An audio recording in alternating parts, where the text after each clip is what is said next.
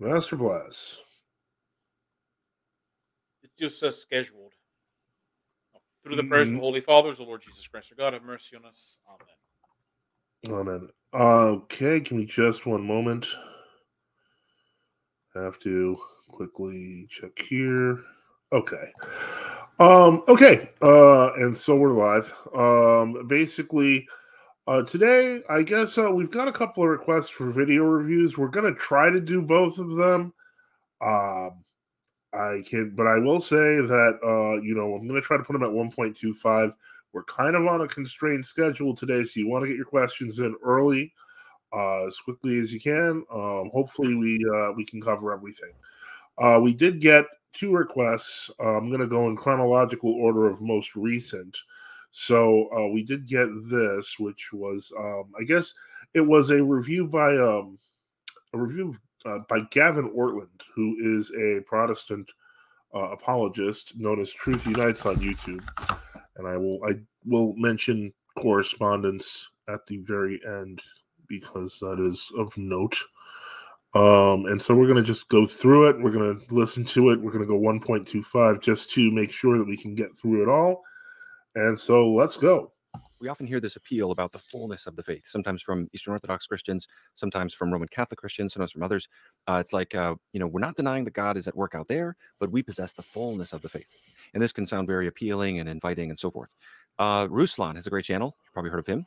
And he had Jonathan Pajot on recently and another guest. And Jonathan Pajot expressed this sentiment in their interview. Why should I be an Orthodox Christian? Oh, my goodness. Oh, my gosh. I love that question. Just cut to the chase. I'm not that kind of a guy. But I know. This is like the worst thing. You can't answer that question. This is not for him. No, so I would say, all I can tell you is the way that I came to discover in Orthodoxy the fullness of the faith. Maybe that's the best way to understand it. And like even now today, I don't think that people that aren't Orthodox aren't Christian or that they're all going to hell or all that kind of stuff. I'm still in. I think I see it as a hierarchy, like a kind of hierarchy of participation, like I see most things.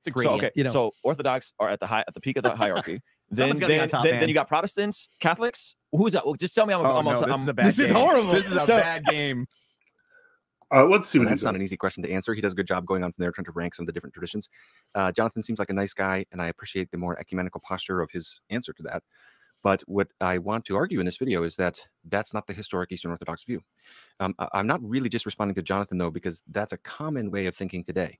Let's give a label to it. So let's call this a hierarchical way of construing the one true church claim. You heard that word hierarchy come up in Jonathan's answer. It's this idea that, there's the one true church, but then there's kind of a spectrum or gradation going out from it. Some other traditions are closer, others are further away. And sometimes you'll hear this sentiment that, we know where the church is, but we don't know where it isn't. The boundaries are a little more porous. It's a little more mystical. And this is just to show that I'm not just trying to single out him. I watched this video and I thought, I got to talk about this. But that's a very common view. Timothy Ware, who has a very erudite book about orthodoxy, I'll put up his statement. He has a similar position there. He's a little bit more moderated or inclusive in his construal of this. So the basic idea here is, you got these major Christian traditions outside of Protestantism, Roman Catholicism, Eastern Orthodoxy, Oriental Orthodoxy, the Assyrian Church of the East. They all claim to be the one true church. So they're all seeing themselves as, to the exclusion of the others, the original church that Christ founded. But then there are variations in how that's construed. What does that mean for these other traditions in terms of their I don't think the Assyrian Church of the East claims to be there's lots of. Come again? The Nestorians don't really claim to be the one true church anymore. Yeah, I don't know if they did historically. I don't think they do now. I think for some time they did historically, but they've long since abandoned that claim. Okay, yeah, because they're like really in the ecumenical movement. Even most of the so-called Oriental the Monophysites, unless you're talking about some Ethiopians and some Coptic people you meet on the internet, most of them don't claim that the Monophysite communion is the only true church. Yeah, they'll claim that the Orthodox are also part of the church or something, and the Armenians will claim the Roman Catholic Church is part of the church. So they're really ecumenistic. Yeah, and so I think that's why this video is particularly interesting, because he is pointing this out, but then the video takes a bit of a turn. Okay. Lots of differences there. But so this particular construal, let's call it a hierarchical construal. So this is the idea that, the one true church, Eastern Orthodoxy is the one true church. It has the fullness of the faith. But then there's kind of a gradation stemming outwards. And there's, you heard very clearly from Jonathan, there's definitely Christians and salvation outside. While I appreciate that sentiment, what I want to argue and document in this video is that that's not the historic Eastern Orthodox view. That's actually, though people don't like hearing this, a more Protestant way of thinking. The more historic way of thinking is what I'll call the Noah's Ark view. This is a different way of construing the one true church claim and its implications. So we got the hierarchical view, and then we got Noah's Ark view. This is definitely the Noah's Ark model is more black and white. It doesn't have these porous boundaries. Basically, the consequence of this view is if you're not Eastern Orthodox, you're damned. The presumption is you got to become Eastern Orthodox to get saved. Or if this view was articulated in a different tradition, you could substitute a different tradition for it rather than Eastern Orthodox. So the idea is basically that, there's no spectrum or gradation going outward here. It's like, the metaphor is Noah's Ark. And this is all throughout the tradition for this doctrine of no salvation outside the church. And basically, you could say whether you're 5 yards outside the Ark of Noah or 5 miles, either way, you're in the water. And so you're not going to be saved because you're not on the Ark. Being on the Ark is the only possible way. Okay. And basically, what I want to argue is that historically, it was more of the Noah's Ark view, a fullness of the church, a hierarchical view, one moment. all of that. Okay, so what he's describing, like you can find that goes back to the New Testament and the Church Fathers. Mm-hmm. And I mean, in even the in the rudder, the reality is you're either in the Church of Christ or you're outside the Church of Christ. Exactly. The ship of the church is imagery that has been used from time immemorial. I mean, the Noah's Ark, you find that reference used by St. Augustine, St. Bede, St. Cyprian, St. Gregory. Even the shipwreck is a reference to it in St. Basil. Yes. So you find that. Now, what is true is that you will have some, like you read some things from Father Seraphim Rose or maybe St. Tikhon as a Danse or something like that. And they will say that, or there's the famous document by St. Philaret of New York, where someone asked them, will the heterodox be saved or something like that. Mm-hmm. And the implication is that if the heterodox are saved, it's not because they're heterodox. Somehow, before they die, like maybe they repent, and, who knows, but you have to be part of the Orthodox Church to be saved. That's fun. That's a fundamental feature. Yeah, and I think that I mean, for all intents and purposes, as an outsider, he's really kind of nailed the historic position here. Yes, that's true. That is modern innovation. And to the extent that modern Eastern Orthodox Christians accept that, they should scale back their claim of being the unchanging church, because that's a change. So let me document that and give an overview. And I'll just clarify here that I'm going to focus on the 9th to the 19th centuries. So basically from a little before the time of the Great Schism between the East and the West, and then looking at how they each viewed each other. The Church Fathers is more complicated. I have a different video on that. There's definitely more variation then. So you have people early on like Justin Martyr who talk about how there's not variation on that. I didn't really want to listen to these, but now that I'm listening to them, I'm getting a little bit agitated with my coffee. So sorry. Now I want to listen to this other video where supposedly the Church Fathers teach that there's no one. You want me to go look for that one?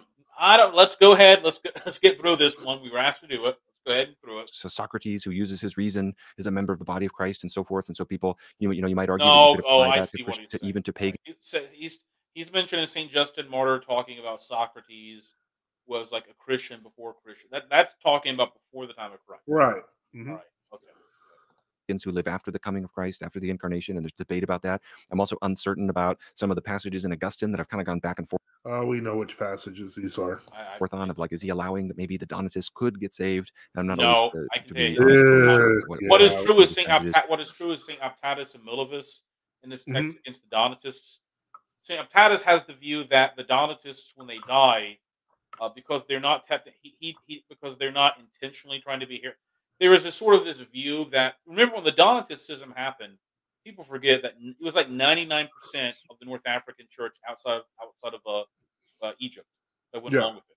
So some of them still have this idea that the so-called Donatists were sort of like a groups of bishops, churches that have broken with the rest of the church, but they may have still been sort of a local church out of communion with other local churches. Yeah, that's a little bit different than claim. The point is that I can tell you. I'd like to know what passages he's pointing to where St. Augustine claims that, like, the Donatists can be saved. St. Optatus and Milovus claims that the Donatists, if they die, they will go to Hades, but they won't be damned forever. They go to the upper level.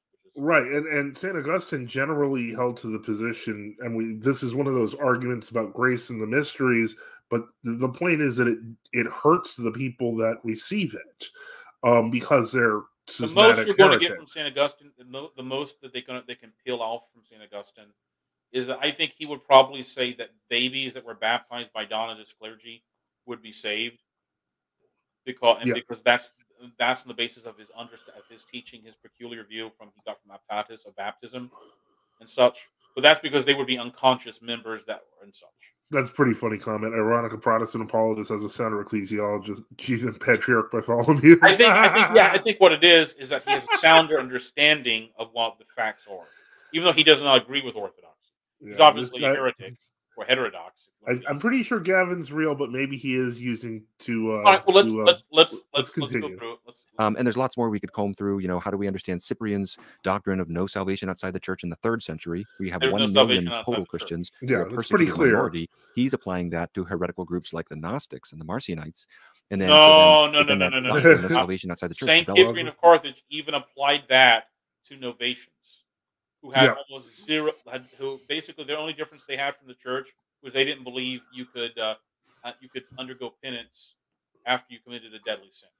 All right, so I've lowered his volume just a little bit so we can kind of speak on equal terms with him. And grows, and then you've got the union of church and empire in the 4th century, and this starts to become more absolutely and more restrictively. And then you could try to trace out, and I guess I could just say leave room for further review of kind of these earlier times. I don't have enough knowledge. I've looked into a little bit, like in the 5th century, the Christological. It's kind of. I'm not trying to be. Forgive me if I'm sounding arrogant. I don't mean to sound. It's just no, you don't sound arrogant. But this is a. You cannot use the church fathers to justify any Protestant group. It simply cannot work. Yeah, I like to call this like the kind closest, of collegiate level church fathers survey. The Protestant groups that could make the closest claim would be like Anglicans and confessional Lutherans. But even that breaks down. Yeah, because of their understanding of ordination, etc. Yeah, exactly. Absolutely. Then it starts to really it's only an external appearance. Yeah. Logical schisms. You know, the Chalcedonians and the non-Chalcedonians are both anathematizing each other. It's clear they don't like each other. But I don't know enough about the history to know if there were any exceptions or not. There weren't. Study that as much. Let me focus here on this millennium from the 9th to the 19th century. So basically, leading up to the times where the tensions between East and West are strong enough that people might wonder, are those Westerners over there who affirm the Filioque saved? I've combed through this as much as I can before a debate I had with an Eastern Orthodox priest, because this doctrine is actually one of my top concerns about Eastern Orthodoxy. I wonder who he debated about this tradition. This is one of my major concerns, the exclusivism. And basically, I have to be honest with you and say, I've not been able to find not a single one, affirmations that non-Orthodox Christians, like Roman Catholics or Protestants, can be saved during this span of time. And I've asked people over and over, and what people relentlessly do is just tell me that that's not the Orthodox view, but don't give historical documentation for that. I've not found any counterexamples. That's because it is the Orthodox view. This reminds me of the whole debacle that happened with figures like Joshua Shuping.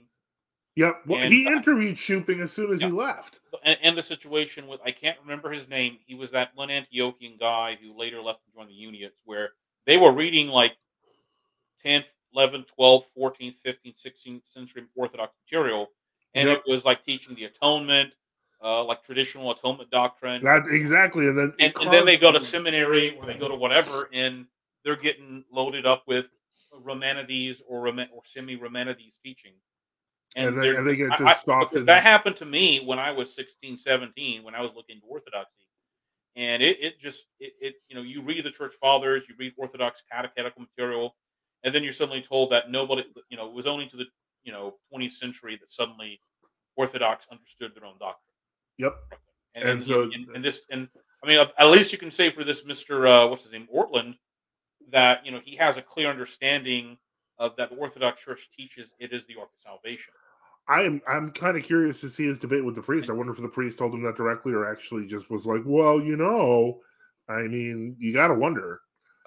Any kind of major Eastern Orthodox theologian or council or really anything within Orthodoxy is saying, oh, well, it's possible that a Roman Catholic could be saved or a Protestant could be saved and that kind of thing. So let me just document this. The basic theological framework here seems to be that perceived Western innovations like the Filioque are heresy. The Filioque is the idea that the Holy Spirit proceeds from the Father and the Son, and this is maintained in the West, and this was seen in the East among Eastern Orthodox Christians as heresy. So heresy places you outside of the canonical boundaries of the Orthodox Church. To be outside of the Church is to be cut off from the grace of the Holy Spirit given in the sacraments, and therefore it is to be cut off from salvation. Yep. And this is a particular way of understanding the unity of the Church. The recurrent metaphor is the Ark of Noah. If you're not on the Ark, you're in the water. if you're not in the church, you're like explicitly, knowingly Eastern Orthodox, because that's another way we'll talk about later. People try to qualify things in ways that are not historically authentic. So just to be clear, the claim on the table, what I'm arguing is that consistently from the 9th to the 19th century, Eastern Orthodox Christians taught that if you affirm the Filioque, you are damned to hell. That's the view. Okay, that's I'll start with this. That's the standard Orthodox view. Now, what St. Photius says in his Mystagogy is that he does say something. He does say that because they were trying to write some of the I guess really probably Rantram and others writing to him were trying to say, well, St. Augustine or St. Ambrose taught the Filioque and such. What St. Photius actually says is that people who knowingly affirm heretical teaching after they have been confronted by pastors and other Orthodox about it, then yeah, your heresy separates a man from God. Because obviously you can have cases of people who are formerly part of the church, right? And they may come to erroneous conclusions about things, but it's still basically the same. We're modifier there. 18th century Orthodox monk and theologian Paisius Velichkovsky. People dispute the pronunciation of both his first and last name, but it's Velichkovsky. I can never say that right, and I usually hear Paisius. But anyway, but I've heard different too. But anyway, he's responding to a priest and he's basically warning him about the Filioque. And he sets the stakes pretty high. He says that the Filioque is the first and most important of all the heresies. And basically he says that the rejecting the Filioque is the unanimous position of the church. So if you affirm it, you have no hope of salvation. Quote, all the holy ecumenical teachers who have interpreted the scripture as if with one mouth say that the Holy Spirit proceeds from the Father, and nowhere have they written that he proceeds from the Son also. Where's thus, the Uniates think exactly like the Romans in such a serious heresy. What? Anyway, nothing. This is interesting. Someone just asked. I thought Orthodox never spoke on who does or doesn't go to hell. Oh well. Well, you're gonna learn some today.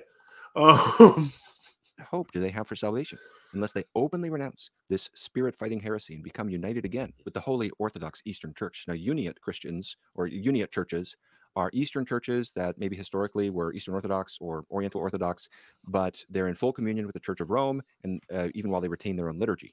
And so Velichkovsky is basically making it clear that if you're among those churches, you're without salvation. That's the entailment of his words. What hope do they have for salvation unless they openly renounce? Then he puts it even more clearly. Depart and flee from the Unia as speedily as possible, lest death overtake you in it, and you be numbered among the heretics and not among the Christians. So you can see the stakes he's setting here in his warning. He's saying, turn, depart, run from the Filioque, lest you die. What hope do you have of salvation unless you openly renounce that? Okay, now someone can say Velichkovsky is just one theologian, but what I'm arguing is that perspective is just what I see. Basically, I think I'd have to say unanimously. In the pre-19th century Orthodox thought, really the 19th century too. I just remember that there's disputed maybe one or two possible exceptions there, but very rare, even in the 19th. It's really not until the 20th where you see a sizable alternative. So in the 17th century, for example, you have this crisis where basically you have a Patriarch of Constantinople who's sounding a little bit too Protestant, even too Calvinist in some of his views. The 1672 Synod of Jerusalem produces the Confession of Dositheus, who's the Patriarch of Jerusalem. This is an official formally approved statement of Eastern Orthodox belief. It categorizes repeatedly Protestant. Wait, I thought I assume he's referring to Kirill Lucaris, but wasn't he Patriarch? Yeah, wasn't he Patriarch of Alexandria, not Constantinople? I think he was Patriarch of Alexandria first, then he got promoted to Patriarch of Constantinople. Oh, okay, you're right. How they did it. As wicked heretics, and in the context of opposing this Protestant idea that the office of priest and bishop are the same, it says the dignity of the bishop is so necessary in the church that without him, neither church nor Christian could either be or be spoken of. He is, we affirm, as necessary to the church as breath is to man or the sun to the world. Then note the consequence that is drawn from this. When these forsake the church, they are forsaken by the Holy Spirit, and there remains in them neither understanding nor light, but only darkness and blindness. So this is not a matter of the fullness of the faith. This is a Noah's Ark view. If you're not in the church, if you're not connected to the bishop, which is a distinct office from priest, then you are in darkness and blind. The Holy Spirit has forsaken you, and so forth. I will note that this is a good point to make versus people who say you don't have to worry about the bishop, just be under a good priest. You have to worry about the bishop. End of the 19th century, the patriarchal encyclical of 1895 is responding to Leo XIII's invitation to unity with Rome, and it maintains the same position. Roman Catholicism is heretical, And in doing so, it's self-consciously operating in a tradition of thought. And then it draws the same implications with respect to salvation. Quote, but as has been said before, the Western Church, from the 10th century downwards, has privily brought into herself, through the papacy, various and strange and heretical doctrines and innovations, and so she has been torn away and removed far from the true and Orthodox Church of Christ. How necessary, then, it is for you to come back and return to the ancient and unadulterated doctrines of the church in order to attain the salvation in Christ after which you press. So that's very interesting. Those final words are making it clear that, these other people are seeking salvation, but in order to get it, it is necessary for them to come back into the ancient and unadulterated church. You have to leave off the filioque. Same way of thinking. This is a Noah's Ark construal of the one true church claim. You're either on, or you're on the ark, or you're in the waters. Earlier in the 19th century, you have the 1848 encyclical of the Eastern Patriarchs, a letter issued by the 4 Eastern Patriarchs in response to Pope Pius IX's epistle to the Easterners earlier that year. And this maintains this basic identification. The filioque is damnable heresy. It's up there with Arianism and the papacy.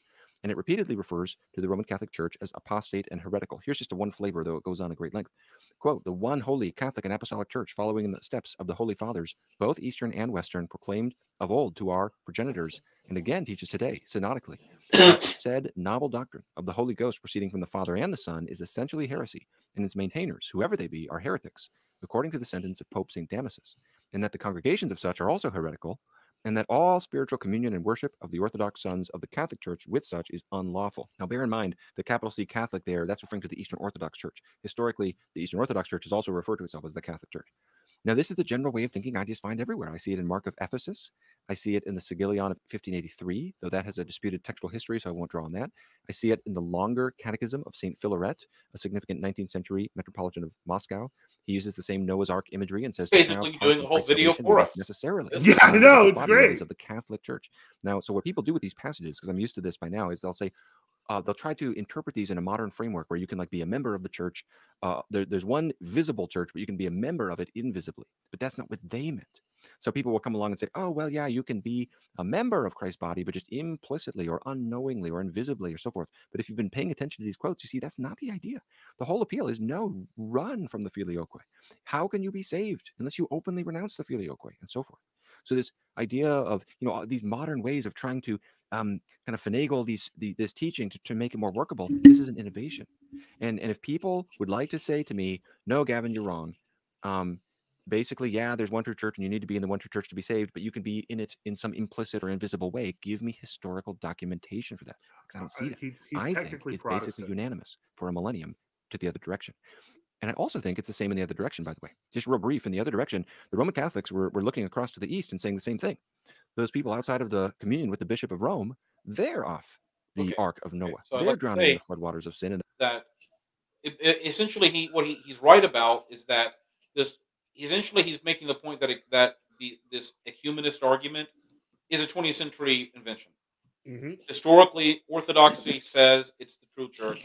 Historically, Papism claimed it was the true church. And basically, by the 20th century, and those are the only two main claimants by the early 20th century. Because obviously most Protestants didn't make that claim, or any of them really claimed that they were the true church or something like that. Now, can you hear me? Yes. Yes. This guy's last name is Ortlund, right? Yep. Yes. Well, there's Ray and Annie Ortlund, famous evangelicals. I think they were in California. He must be their son. So he's maybe. part of a family that was well established in the evangelical world. But another point I want to make. You were absolutely right. Gavin Ortlund is Ray Ortlund's son. Yep. So well established in evangelicalism. But what's really I catch from this guy is that he's saying all these criticisms, but he's never addressing the content of why the Eastern Church condemned this stuff. He's just saying they're condemners. They're just, telling everybody that they're on their way to hell. But he's never saying what the issue was. And so he's glossing over all kinds of stuff. Well, the reason he's actually doing a good work for us, in my opinion, because what he's doing at the beginning of the video, he cites Jonathan Pagot, who is a World Orthodox guy, who basically is saying, well, no, like non-Orthodox don't have the fullness of the faith. They just have part of it. And he's like, that's a made up. That, and he's right on that, because that's what unfortunately, a lot of the ecumenists claim that, we don't know, we know where the church is, but we don't know where it isn't, blah, blah, blah. That sort of stuff. But yeah, I mean, I'm gonna go through a little of the Roman Catholic stuff. I mean, it's not really much. But let's continue. Let's just get through the video. They have to come into communion with the one true church in order to be saved. There's only a few Jesuit theologians in the early modern era that seem to have articulated a different view that was very controversial and kind of squashed. So although the modern Roman Catholic view is certainly much more inclusive, like after Vatican II and certainly even before Vatican II, the historic view, I've documented in other videos, so I won't really document it here. I've talked about the Unum Sanctum, which basically says, you have to submit to the Pope to be saved. I've talked about the Cantate Domino from the Council of Florence in the 15th this century. is all Roman. I should say that Unum Sanctum, because it was actually controversial when it was issued back in the 1300s. Like there were a lot of the French Roman Catholics and things objected to it, but they objected to it on the basis of the claim that the papacy was a centralizing figure. Although they still would have said the so-called Western Church was the church. Yeah. Which has, again, a very strong and explicit affirmation of a similar idea. I'll just respond to one of the counter arguments I saw recently, just today, when I was already planning on making this video. Dave Armstrong put out a video on and tagged me. Dave Armstrong. He writes a lot of these articles against me, and he tagged me on Facebook. So I given the topic, I gave it a quick read. He's basically arguing that since valid baptism occurs outside of the Roman Catholic Church, I'm not trying to simplify it too much. This is what I detected to be the main argument. Since you have valid baptisms and baptism confers salvation, salvation must occur outside of the Roman Catholic Church. And I'll put up this passage. You can see what he's arguing from that. And then he's concluding that my argument's been utterly defeated and so forth. There's only one problem with Armstrong's argument here, and that's conditional baptism. It is not a consistent position that the Roman Church always accepted Orthodox mysteries. That's not or true. Even Protestant. They never accepted. Yeah, exactly. As a rule, Roman Catholicism received almost all Protestants by ab novo or subconditione baptism until like 1970. Exactly. So Dave Armstrong, as usual, is wrong. They would make a theoretical admission that you could have valid baptism, but then they would say that, well, if you got it outside the Roman Catholic Church, it would essentially be inactive until you reconcile. Yeah. And such. All right. So I mean, even Cantate Domino continues. It addresses the status of those who have a valid sacrament outside of the one true church. It says the unity of the ecclesiastical body is of such importance that only for those who abide in it do the church's sacraments contribute to salvation. So the fact that a baptism could be valid for someone entering Rome doesn't mean it was salvific for someone remaining out. That seems explicitly opposed here. I mean, the language is very clear. Only for those who abide in the body of Christ do the church's sacraments contribute to salvation. If baptism is this sort of automatic mystical conveyance into the body of Christ, this warning makes no sense. There would be no possibility to get baptized, have a valid baptism, but not be in the body of Christ. So the statement would be meaningless if baptism automatically conferred salvation. That's not what it's saying. And again, people just read the modern ideas back into these historical sources. He's right about I'm very much consistent with the scholarship on this. Even Roman Catholic scholars he's a pretty much Protestant acknowledge he doesn't agree with it, but this is what Christian faith. There's no implicit submitting to the Pope. That's another. Well, this is where it gets interesting, because this part he's going to talk about modern Roman Catholicism, but the rest of his video, about 8 minutes, is going to be dealing with how he as a Protestant responds to these, which is where we can really engage actual ideas where he's, wrong. The qualifications people introduce. People say, well, yeah, you have to submit to the Pope and you have to be a member of the church, but that can happen implicitly. But that is not the medieval view. That's a modern innovation. It has no. If an interpretation is being put forward of these magisterial documents and it has zero historical precedent for 600 years, then why should we take it seriously?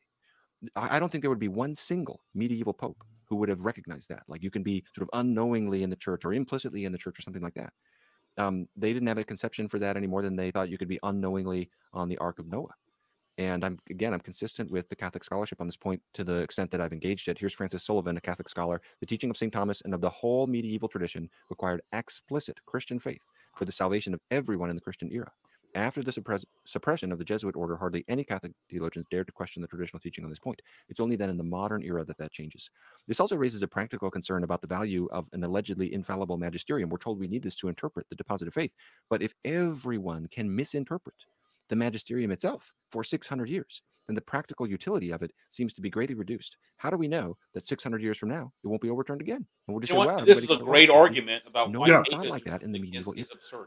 And yeah, no, he definitely makes he's making a solid problem case though is this can't really be applied to because obviously it can't be applied to Orthodox. It can be applied to world Orthodoxy, so-called. All right.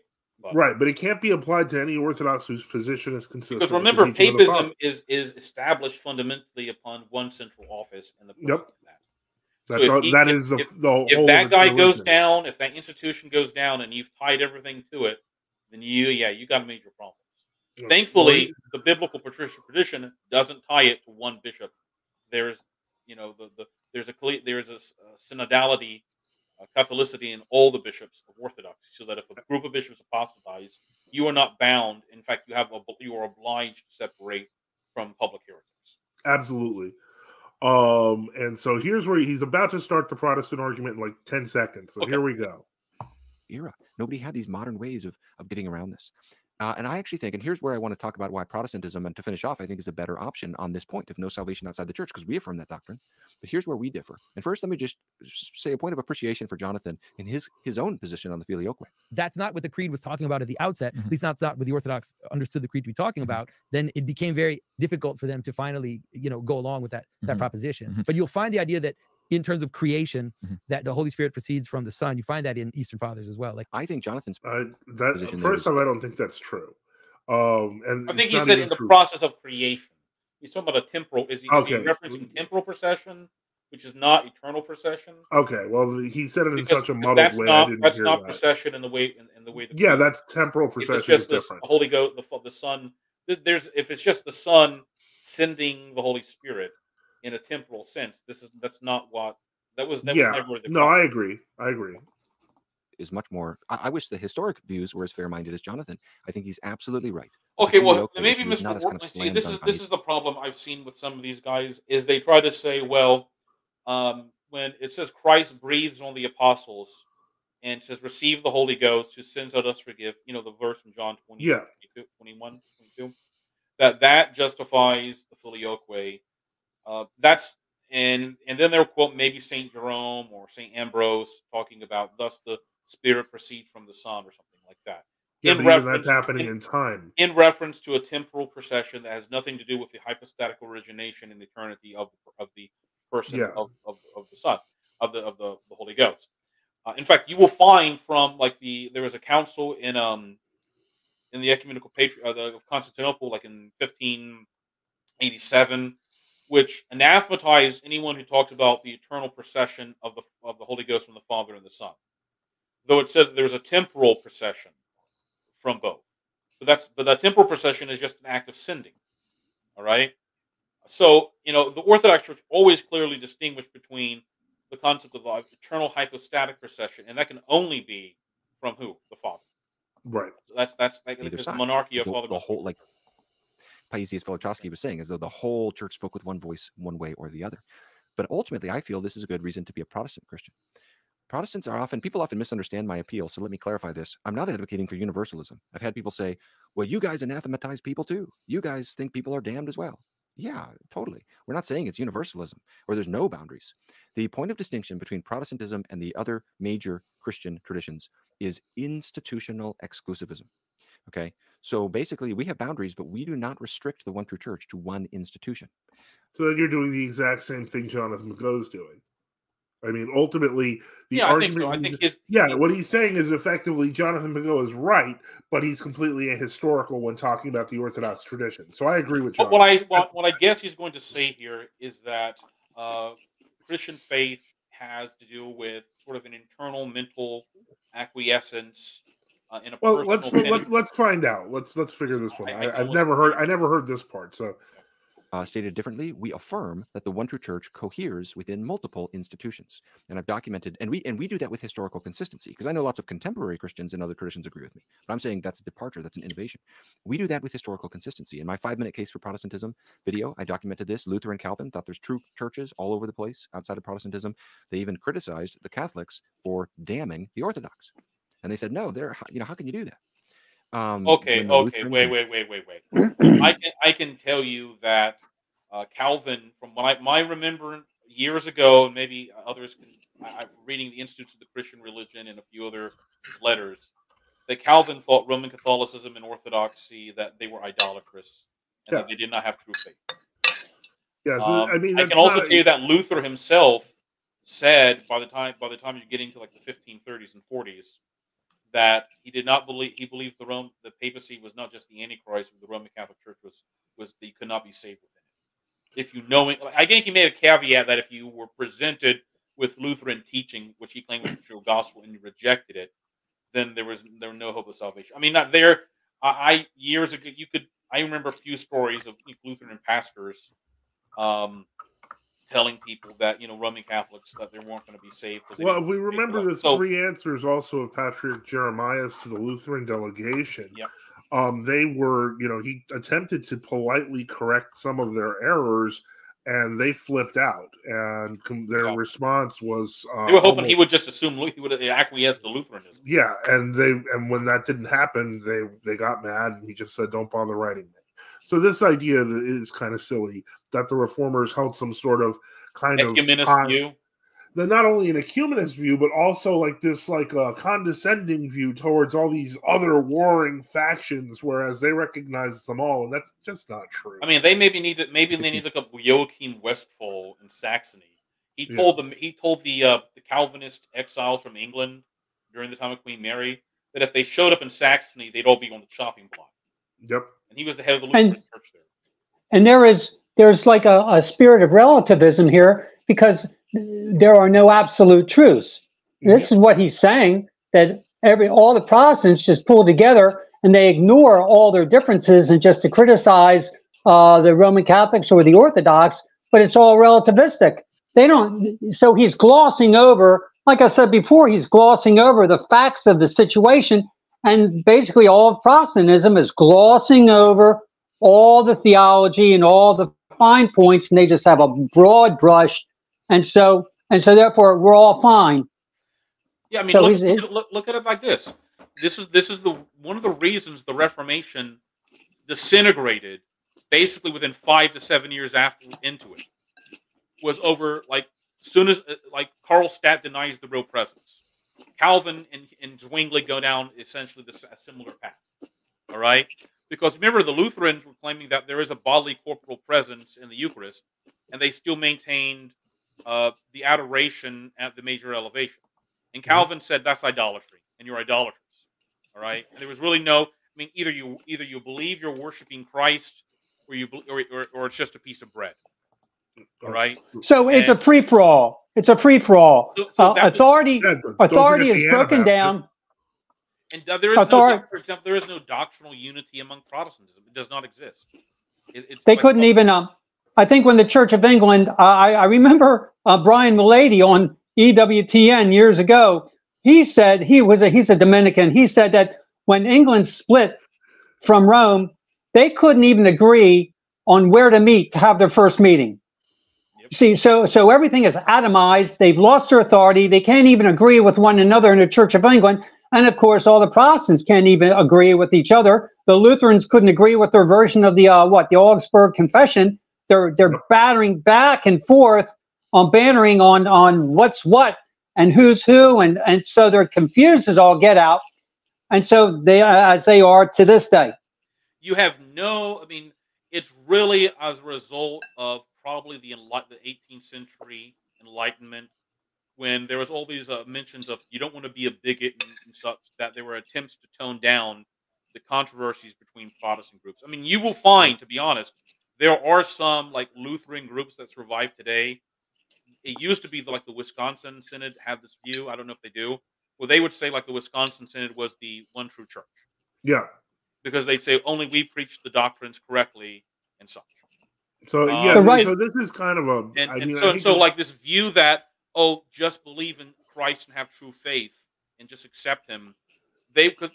Nobody would have accepted that even in Protestantism in the 1580s or 1680s as an accurate representation, because they're going to ask, "What do you believe about Christ?" Yep. All right. Because obviously Jehovah's Witness or a Mormon can say the same thing. What if you believe in an Nestorian Christ or a Monophysite Christ or Monothelite Christ? All right. What if you is the real presence of biblical doctrine or not? You go back to, again, this is the whole Reformation disintegrated over this.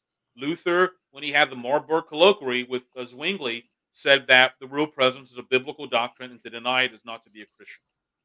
All right? The right of private judgment. Exactly. So you're right. So they have private judgment up until the point that they disagree with you. And the private judgment becomes whatever bully has the strongest voice, the most money, or the best king, he rules. Okay? Yep.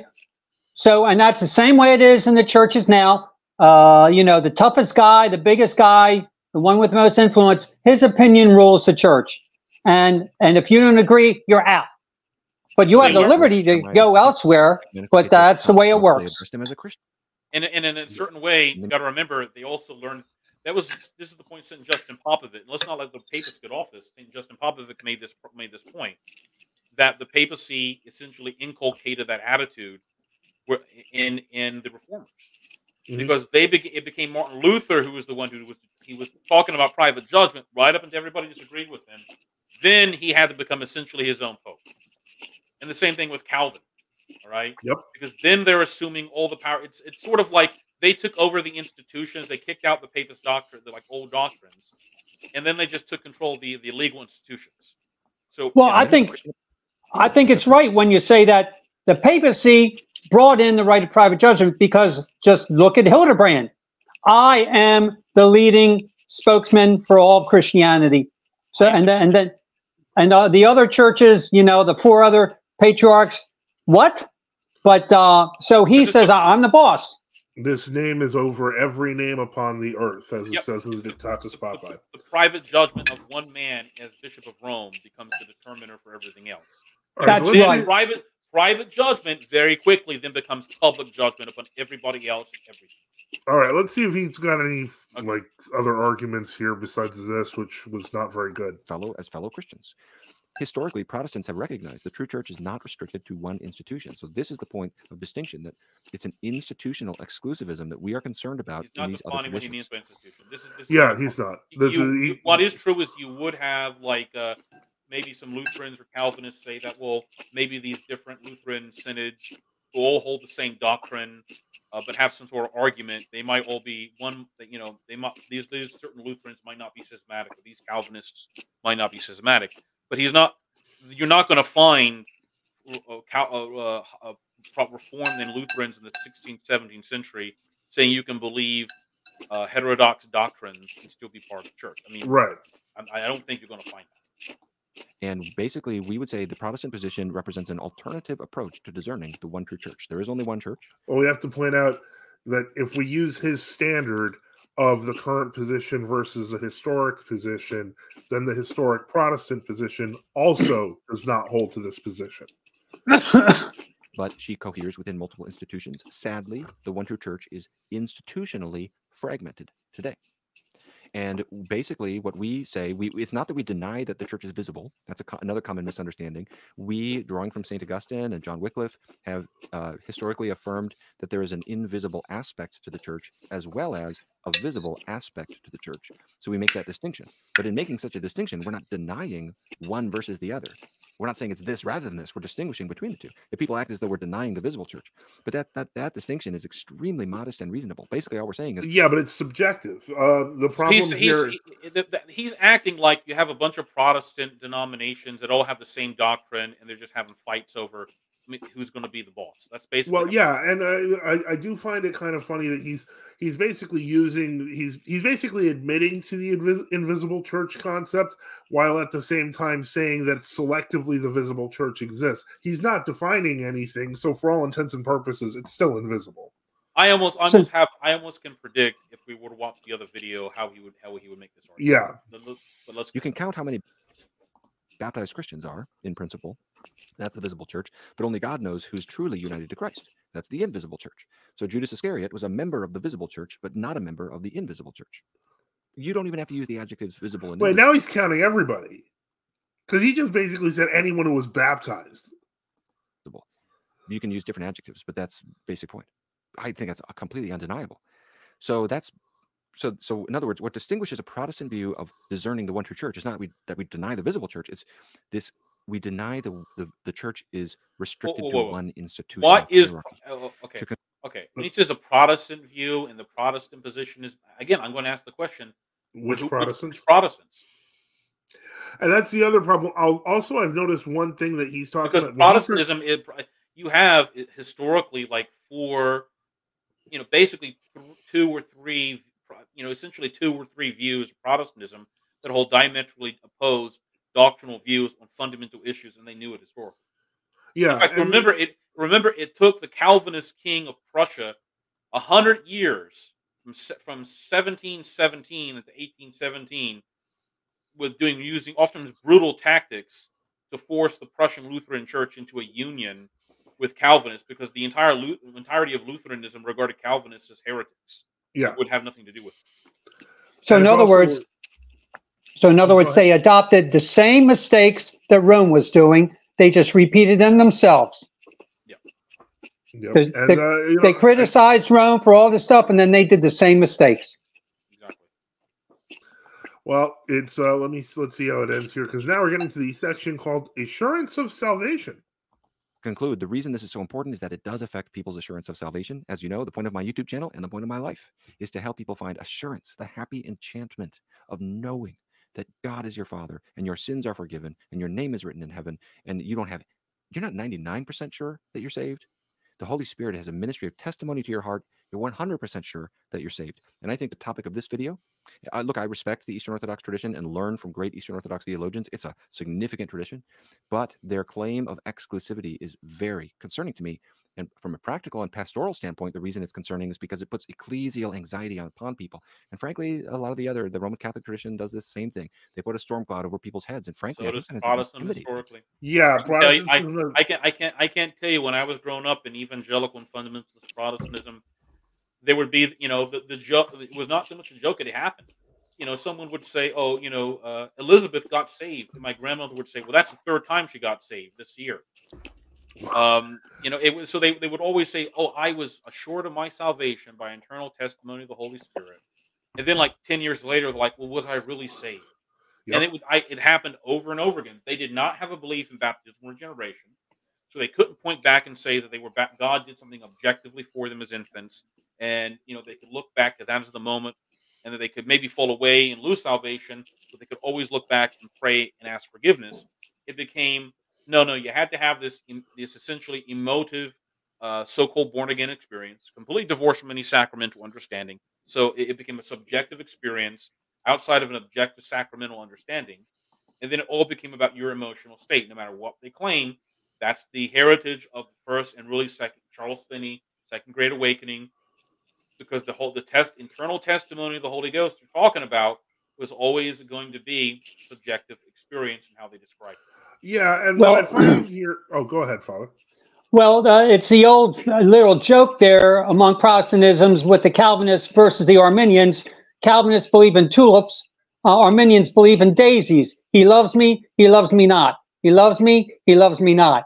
And so they're always reaffirming their salvation every week back at the altar call of the church. I would say this, is that Paul told Timothy, the church is the pillar and ground of the truth. Mm-hmm. And so when I go out on the streets and I go to these Friday night thing in Lakeland here, I say the church is the pillar and ground of the truth, and the Protestants will look at me and say, it's the scriptures. It's the scriptures, He says, but the scriptures say that the church is the pillar and ground of the truth. And so this guy, Mr. Ortlund, the question be for him is, what is truth? Because the Orthodox Church is upholding a standard. There has to be truth. There has to be a standard somewhere. So, well, I find it, speaking of a standard, I find it kind of funny that, he's devolving to the simple standard of, your average Tractarian, who basically is saying to the effect of, if you believe in Jesus, you'll be saved and you're assured of salvation. And that is not as historically simple until you get to maybe closer to the 17th or 18th centuries. So that's really a late 18th, first Great Awakening, and then really Second Great Awakening position. Yeah, so the idea that there's this is some sort of historical assurance, or this is the way everyone did it, it's completely novel. Because And, remember, even going back into like Institutes of Christian Religion, Martin Bucer, Theodore Beza, the early the Calvinist teachers, they would say things like, "Well, you could fall away, but the perseverance of the saints really means you're going to be saved in the end through divine grace." All right. So even their understanding of so-called once saved, always saved was not even the same as like the Baptists of the 19th century, who deny the possibility of any type of apostasy or any loss of grace. So, exactly. so again, you have this invented view that came about. Probably, I'd have to guess, in part as a result of the end of the 30 Years' War and then the beginning of the Enlightenment, when there was sort of this attempt to break down the various understandings between the basically two Protestant groups that existed in Europe at the time. And you saw, and that took 100 years to do that, and they accomplished it. And it, obviously Protestantism had a degrading effect no matter what. It's something All right, something was going to give. So, well, there's 2 minutes left, so let's Okay. finish this up. Into conversion, because people are afraid they're going to get damned. I see it. I see that playing out, and it burdens me from a pastoral angle. So let me just pastor people at the end of this video. You can trust the words of Christ himself. Jesus himself said, "Whoever hears my word and believes him who sent me has eternal life." When you come to judgment day, you can stake your everlasting salvation or damnation on the words of Christ. You can say, "Jesus, I'm trusting that you won't damn me because you're not a liar." And on judgment day, you can even repeat these words back to Christ and say, "Look, I repented of my sins. I surrendered my life to you. I took up my cross and I followed you on the basis of your promise. Now I'm appealing to you. Be true." So you have to obviously know who Christ is, and you can't just if the Jehovah's Witness presents Arianism to you and they say the same things that I when I grew up in evangelical Protestantism, the standard view among those who understood doctrine would be that if you did not present in your gospel message the divinity of Christ, then you were presenting a false Christ. Even if and in fact that was a major problem, because many of these youth pastors I knew growing up when I was like 13 and 14 would simply, by the time they finished with their 5-minute message or 6-minute message, you would go and I did the altar call and they, said the sinner's prayer. I went around and asking them asking these people who was Jesus, and what does it mean that he's the Son of God to these people? And they were supposedly saved after this event. And I said, "Is Jesus equal in his divinity to the Father?" And they say, "No, no, no. He was just a man who was adopted to be a son." So they didn't even understand that. All right. Yeah. So it's not just you can't simply quote words of our Lord out of the context of who Christ is. You have to have a clear presentation about these teachings. All right. And remember, our Lord said, "He who does not eat my flesh and does not drink my blood has no life in him." Yeah, but If he that believeth and is baptized shall be saved. Well, I think that's what I find particularly painful about this argument, because he's presenting it as like you can say these words right back to our Lord to prove that that he has to be good on his promise, and you miss out all the other things our Lord says, where he doesn't It's a lowest common denominator, so-called Christianity. That's exactly right. That's what it is. It's just not Christ. Exactly. And I don't. Our Lord, because otherwise, all our Lord had to do was just say a few things and then go right up to heaven. He didn't, after the crucifixion. What was the point of this? It's like C.S. Lewis with his book Mere Christianity. Yep. They're trying to take it down to the lowest denominator, and obviously that's an indicator of the democratic church. From the right of private judgment, the people have the final say. Each individual has a final say. So it boils down to the lowest common denominator in your church. It kind of rules the day. So they simplify everything. And it's like you said, Vladika, context is very important. And so their whole context is rebellion against authority, is disrespect of authority. I'm my own authority. And so as a whole culture, you have the disrespect. Okay, I'm going. Okay, let's go through the rest of the film. I think we're done here on this one because it's only a minute left. We know what he's going to say. We have some more people on. Welcome, Reader John. Welcome, Carl. And so if you have a comment or question, this is right about the time to throw it in. Forgiveness Sunday. Forgive me, Father. Forgive me, Valetka. Okay. May God forgive. And I just wanted to say, it just seems like everything he spouts, notice I use the word spout, seems reductionist versus what we would see in Orthodoxy is maximalist. We don't create false dichotomies where there's no dichotomy. Right. And it sounds like he's handling religion as institution versus we see church as organism, right? Yeah, we see church as the body of Christ. It's the the union of the people, and I think to some extent he's kind of externalizing how we see church when we would refer to it properly as a temple. Yeah, it seems like he has a checklist and he's ticking off the boxes or something like that. Yeah. But yeah, great point. Great point. Let me see here. Hey, hi, Carl. Hey, can you hear me all right? Yeah. Okay. So I wanted to bring up something that I've noticed listening to a lot of Protestants have theological debates, even with each other, but also with Catholics and Orthodox.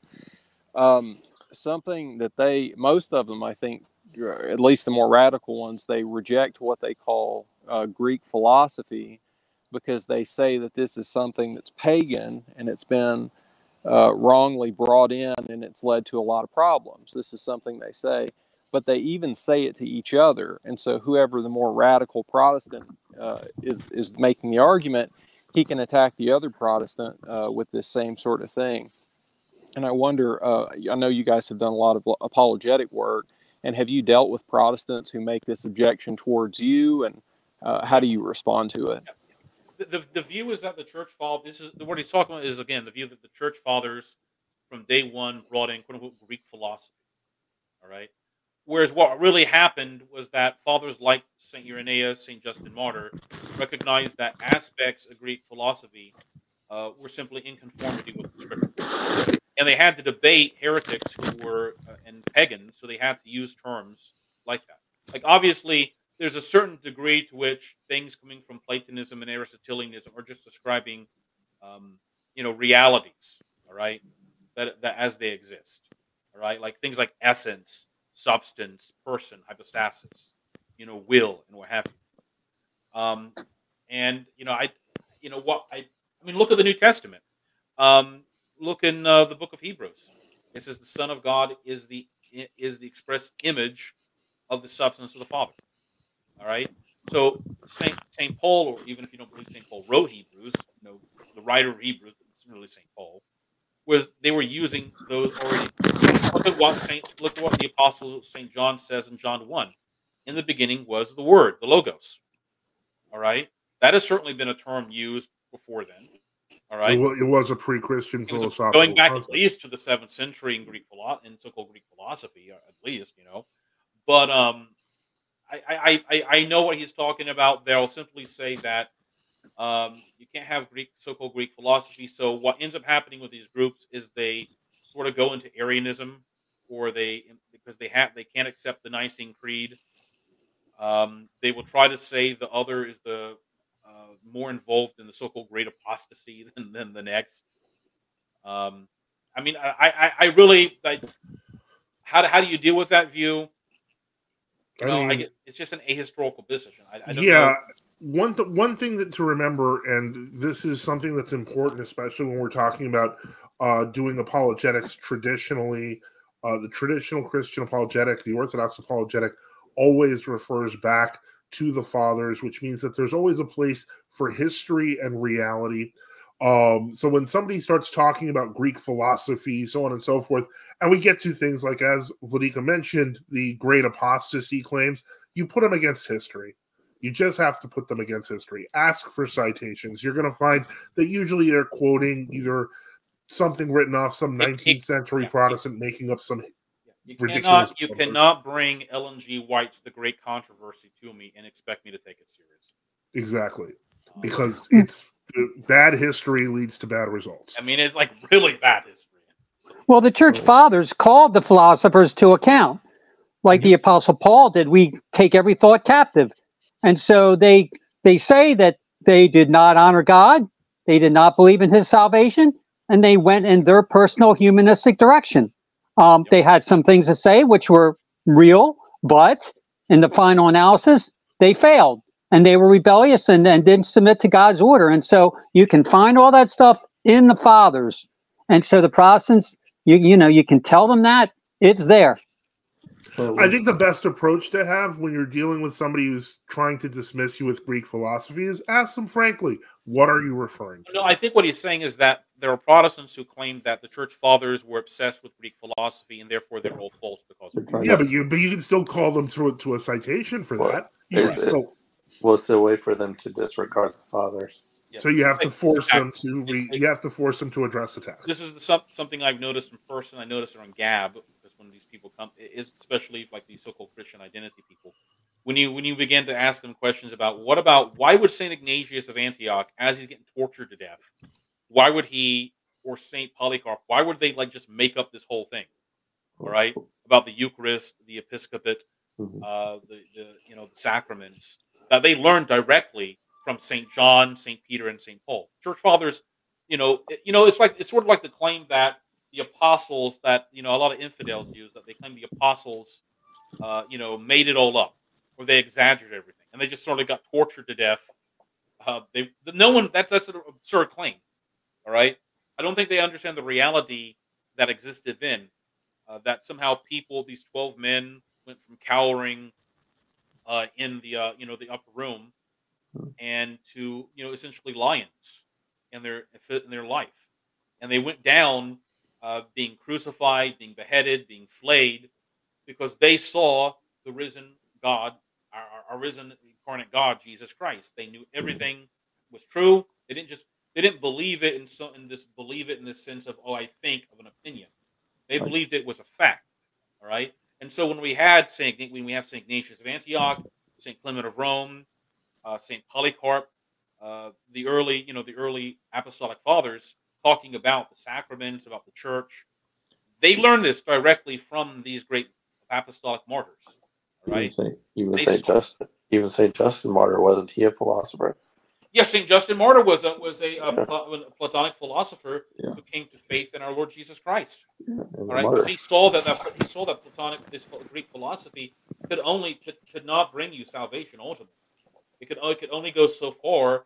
It could describe. You could say that there was a God who created the universe, that there was an order to the universe, but it's not going much further than that.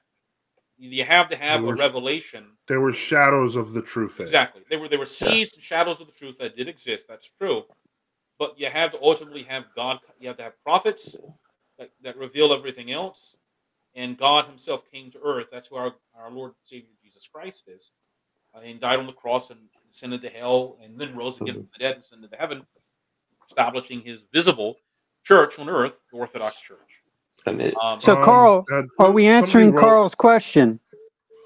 Yes, I think so. I haven't ever talked to anybody about it. I've just noticed that it seems almost like a rhetorical device in which they construct their own metaphysics, and then they claim that whatever metaphysical notions or arguments that you bring in, well, that's just Greek philosophy and it's not biblical. And if you have any logical claim against their arguments, well, that's just Aristotelianism. That's not biblical. And so it's a very convenient thing that they can do. But unfortunately for them, the more radical Protestant can always attack them, from the right or the left, however you see it, really. They don't like logical argumentation until somebody uses it against them. Yeah. They can't stand it. I think show me, give me a citation. Give me an instance. Yep. So show me. It is fundamental absurdity of this position that the apostles died and then everything just disintegrated immediately. It makes a mockery of our Lord's words in Matthew, where he says, "The gates of hell shall not prevail." Yep. And the church is a pillar and ground of the truth. Absolutely. And you're exactly right, Vladika, because they cut it off right there from the first century, and everything stopped. The miracles stopped, the revelation stopped, the prophecy stopped, all that stuff stopped. And so, which really strips the church of its total Christian character. In fact, this is the art. When I brought this, when I was younger, I'm going over now, but when I was younger and I brought this up to like Baptist pastor, Methodist pastor about the promise our Lord gave in Matthew 16, and the answer was that, he's only talking about the belief in the divinity of Christ would never end. But our Lord is talking about the church. All right. Now you have to believe in the divinity of Christ, obviously, to be part of the church.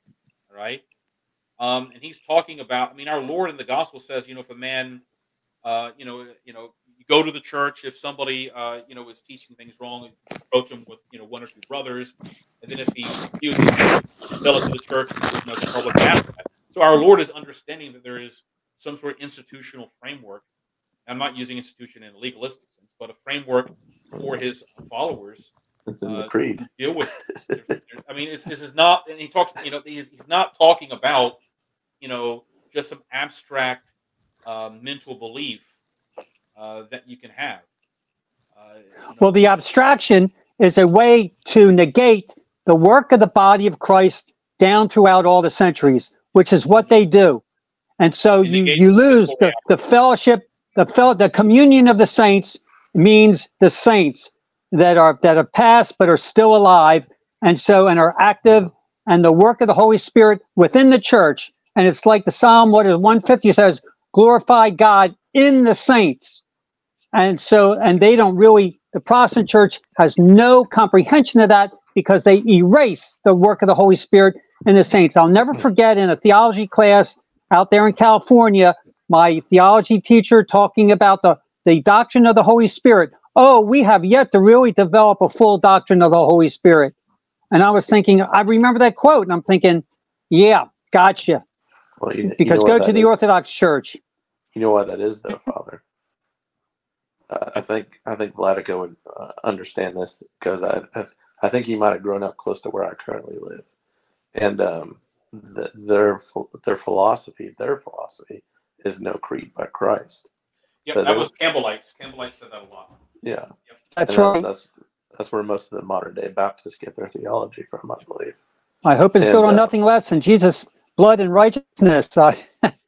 Well, see, I remember listening to Moody Bible Radio when I was 13, and they used to have this question and answer program on it. Like a pastor, I can't quite remember, he's Don something. Maybe he died years ago, and he sort of wrote this, and people would ask him, "What is the minimum amount of doctrine you have to believe to be saved?" And his view is that, well, you got to believe in the divinity. You could be a Sabellian, you could be a Trinitarian, as long as you believe in the divinity of Christ. Yeah, right. That's from the book, The Fundamentals, right? Well, the five fundamentals.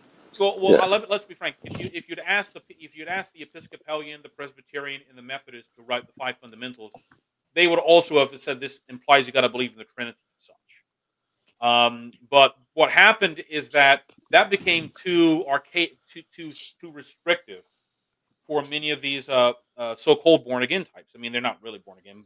The new birth is connected to baptism, and they had to. They had. I mean, they were called the Oneness Pentecostals when I was growing up. I don't know if they have a different name now, but they were Sabellians. All right, so they would have said they believed in the divinity of Christ, but they didn't believe in the Trinity as three distinct hypostases. All right, and so you were confronted with these people preaching like in this ecstatic way of, oh, you got to be born again, and what have you.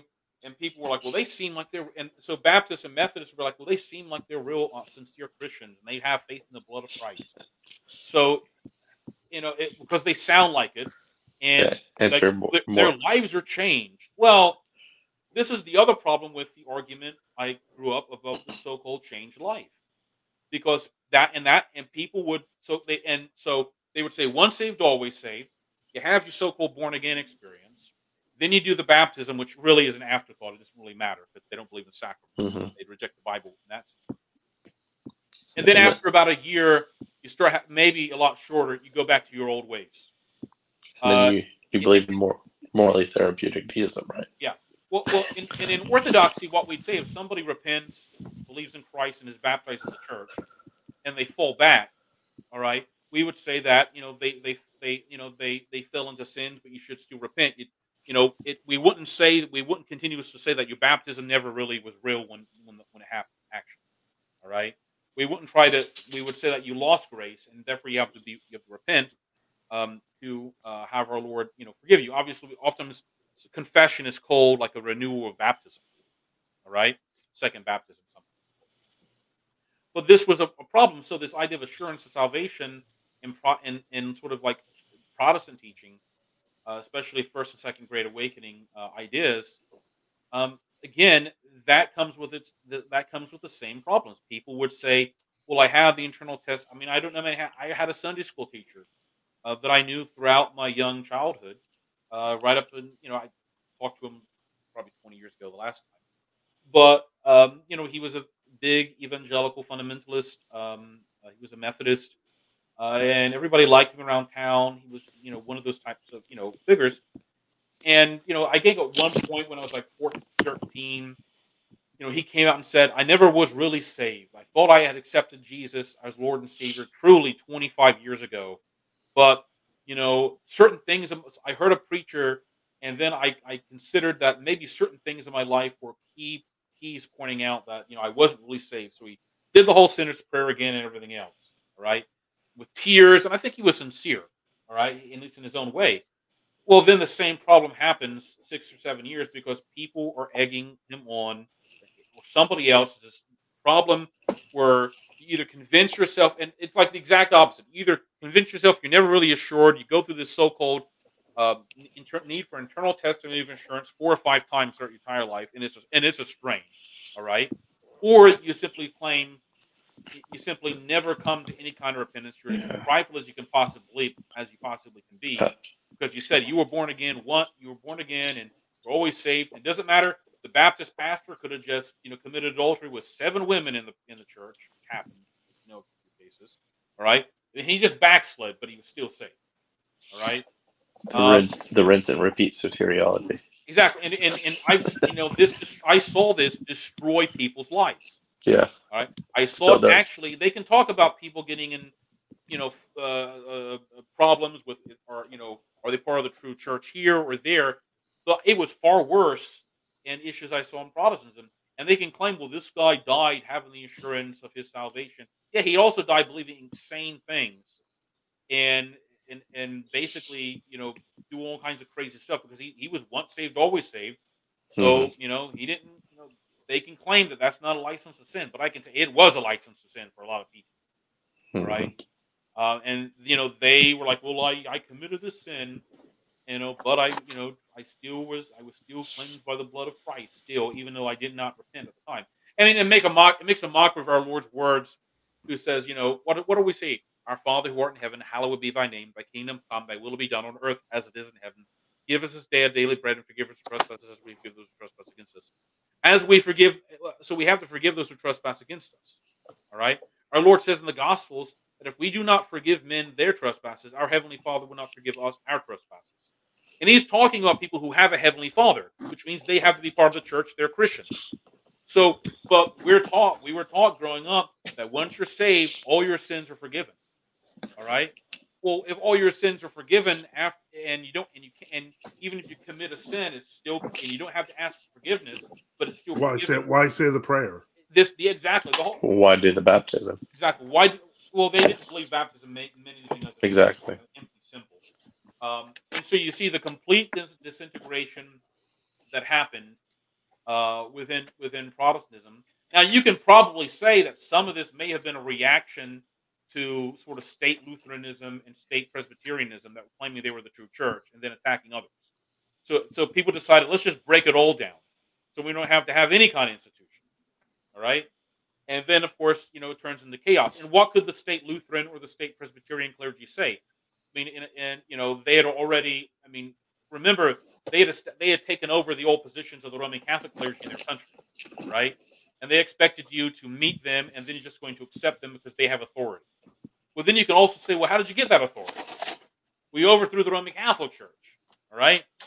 And it becomes an unsolvable quagmire because, one, they have a very selective appeal to the church fathers, all right? Because my personal experience here has been when someone consistently reads like the Holy Scriptures and the church fathers, you start reading all those, 9 times out of 10, all right? If you say, look, oh, well, we accept the ecumenical councils, et cetera, you're going to come up with 2 choices, essentially. Either you become an Orthodox Christian or you become a Roman Catholic. That's how definite the materialism. I think Ortlund understands that. All right, he rejects it, but I think he understands that's how the. I think he understands the gravity of the choice, but is trying to avoid it. I think he's taking it out of context too, because there's history that goes with these. Oh, yeah. He has a superficial view, which is Protestantism 101 from the very start. Superficiality. Their whole religion is superficial. I mean, Father Boniface grew up in it. I grew up in it. Reader John, I don't know if you grew up. What was your background, or what have you? Judaism. Okay, all right, but you grew up in the South, I assume, right? Yeah. Midwest, so you probably grew up around similar things that we grew up, even if you didn't grow up in Protestant. Oh yeah, the guy. Yeah, we're all sort of familiar with it. And again, I can tell you that this was like, I remember when I was like 7, and like, oh, you have to go up.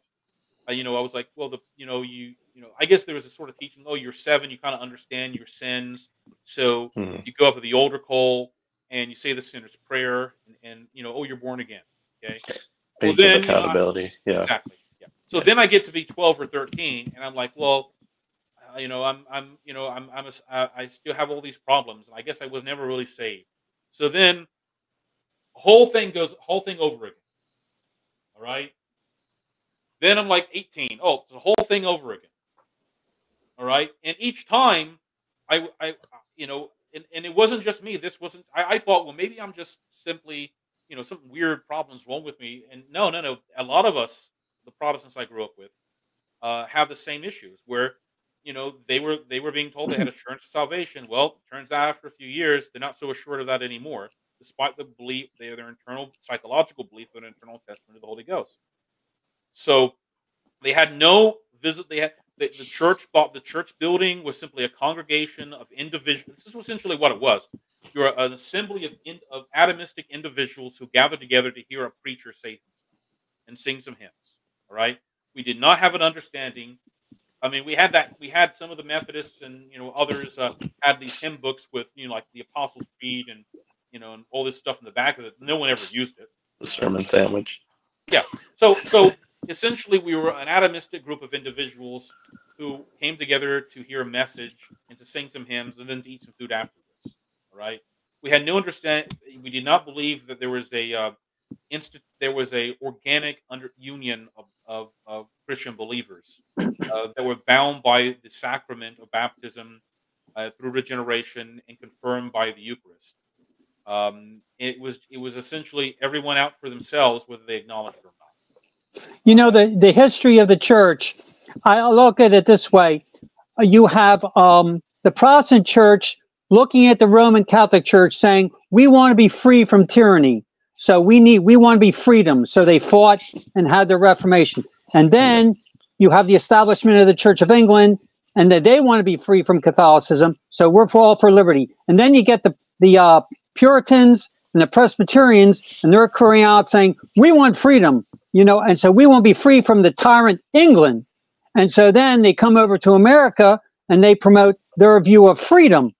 And so then with the Presbyterian Church, the idea is, hey, you can be free and we can be free. And so if we make laws in our church that are, and I'm quoting their preliminary principles, chapter 2, where they say that we have a liberty to, and if we use that wrongly, if we're too strict or too loose, that doesn't matter, because if we do something wrong to you, we don't violate your liberty. We don't violate our liberty. You have the liberty to just go somewhere else. And so that's the spirit of America. Then they become their own tyrants. Exactly. And then too bad you're a victim, but you still have liberty. But mind you, what did they do to me and all my family or anyone else was tragic.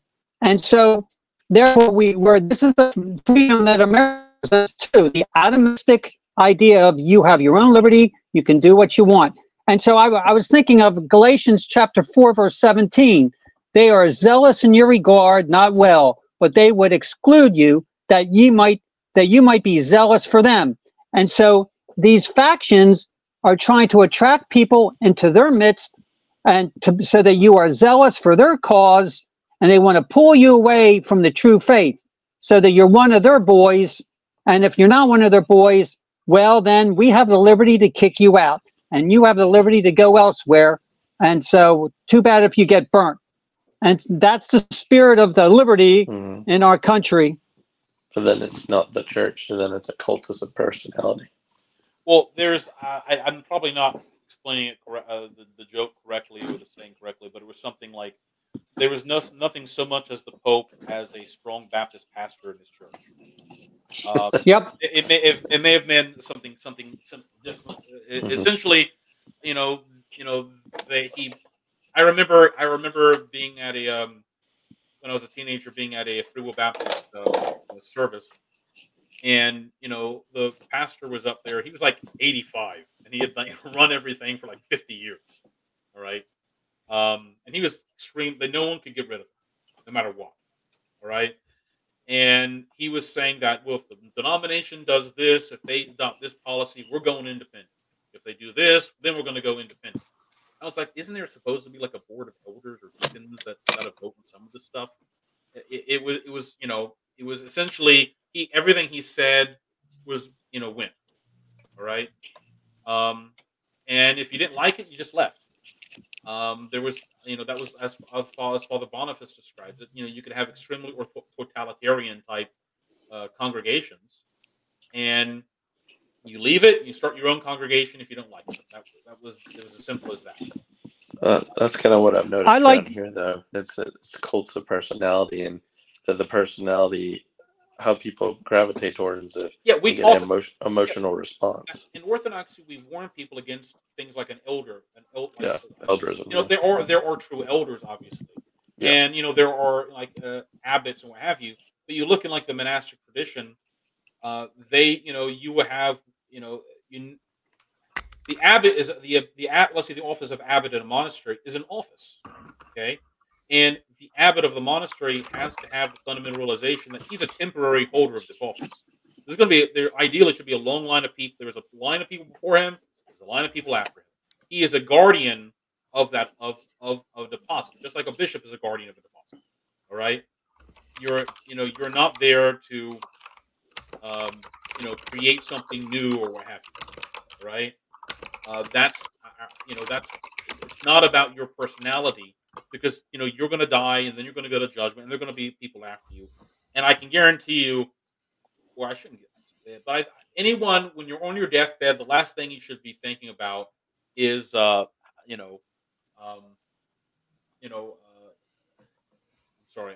I'm going over time. All right, I'll let you all talk, and I'm going to go ahead and head out. Okay. Gentlemen, me too. Thank you very much for the stream. I appreciate it. No problem. Have a great night. All right, Benedicite. Thank you. Okay. Somebody asks, are there ethnic personalities among American Protestants? Leadership is based on a certain ethnicity, and their successor should be of the same ethnic group and tribe.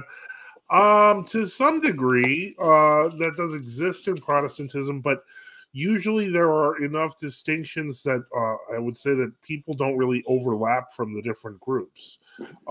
There's also differences in politics, etc. Kind of a weird question, but is it possible for the noose to prevent someone in their youth from embracing heterodoxy? We are a unique creation from God, and so God can use our hearts for enlightenment even when we're unaware of him. It is possible. It's, granted, it's not, I wouldn't necessarily say it's like explicit, miraculous, etc., but certainly God can make use of whatever he wants to help people come closer to the truth if they're warned. There's even intuition that keeps people from getting killed every day. And it's inexplicable, but, well, not to us, but because we do believe in divine promptings, etc., even if they don't rise to the level of the miraculous. Okay, so with that, there was one more video, which I know that we've that basically it was discussed about possibly what's the word? Doing a review on that. The stream actually went a little longer than I was expecting. I don't know if you guys would be interested in reviewing it. It's this this David Erhan's video.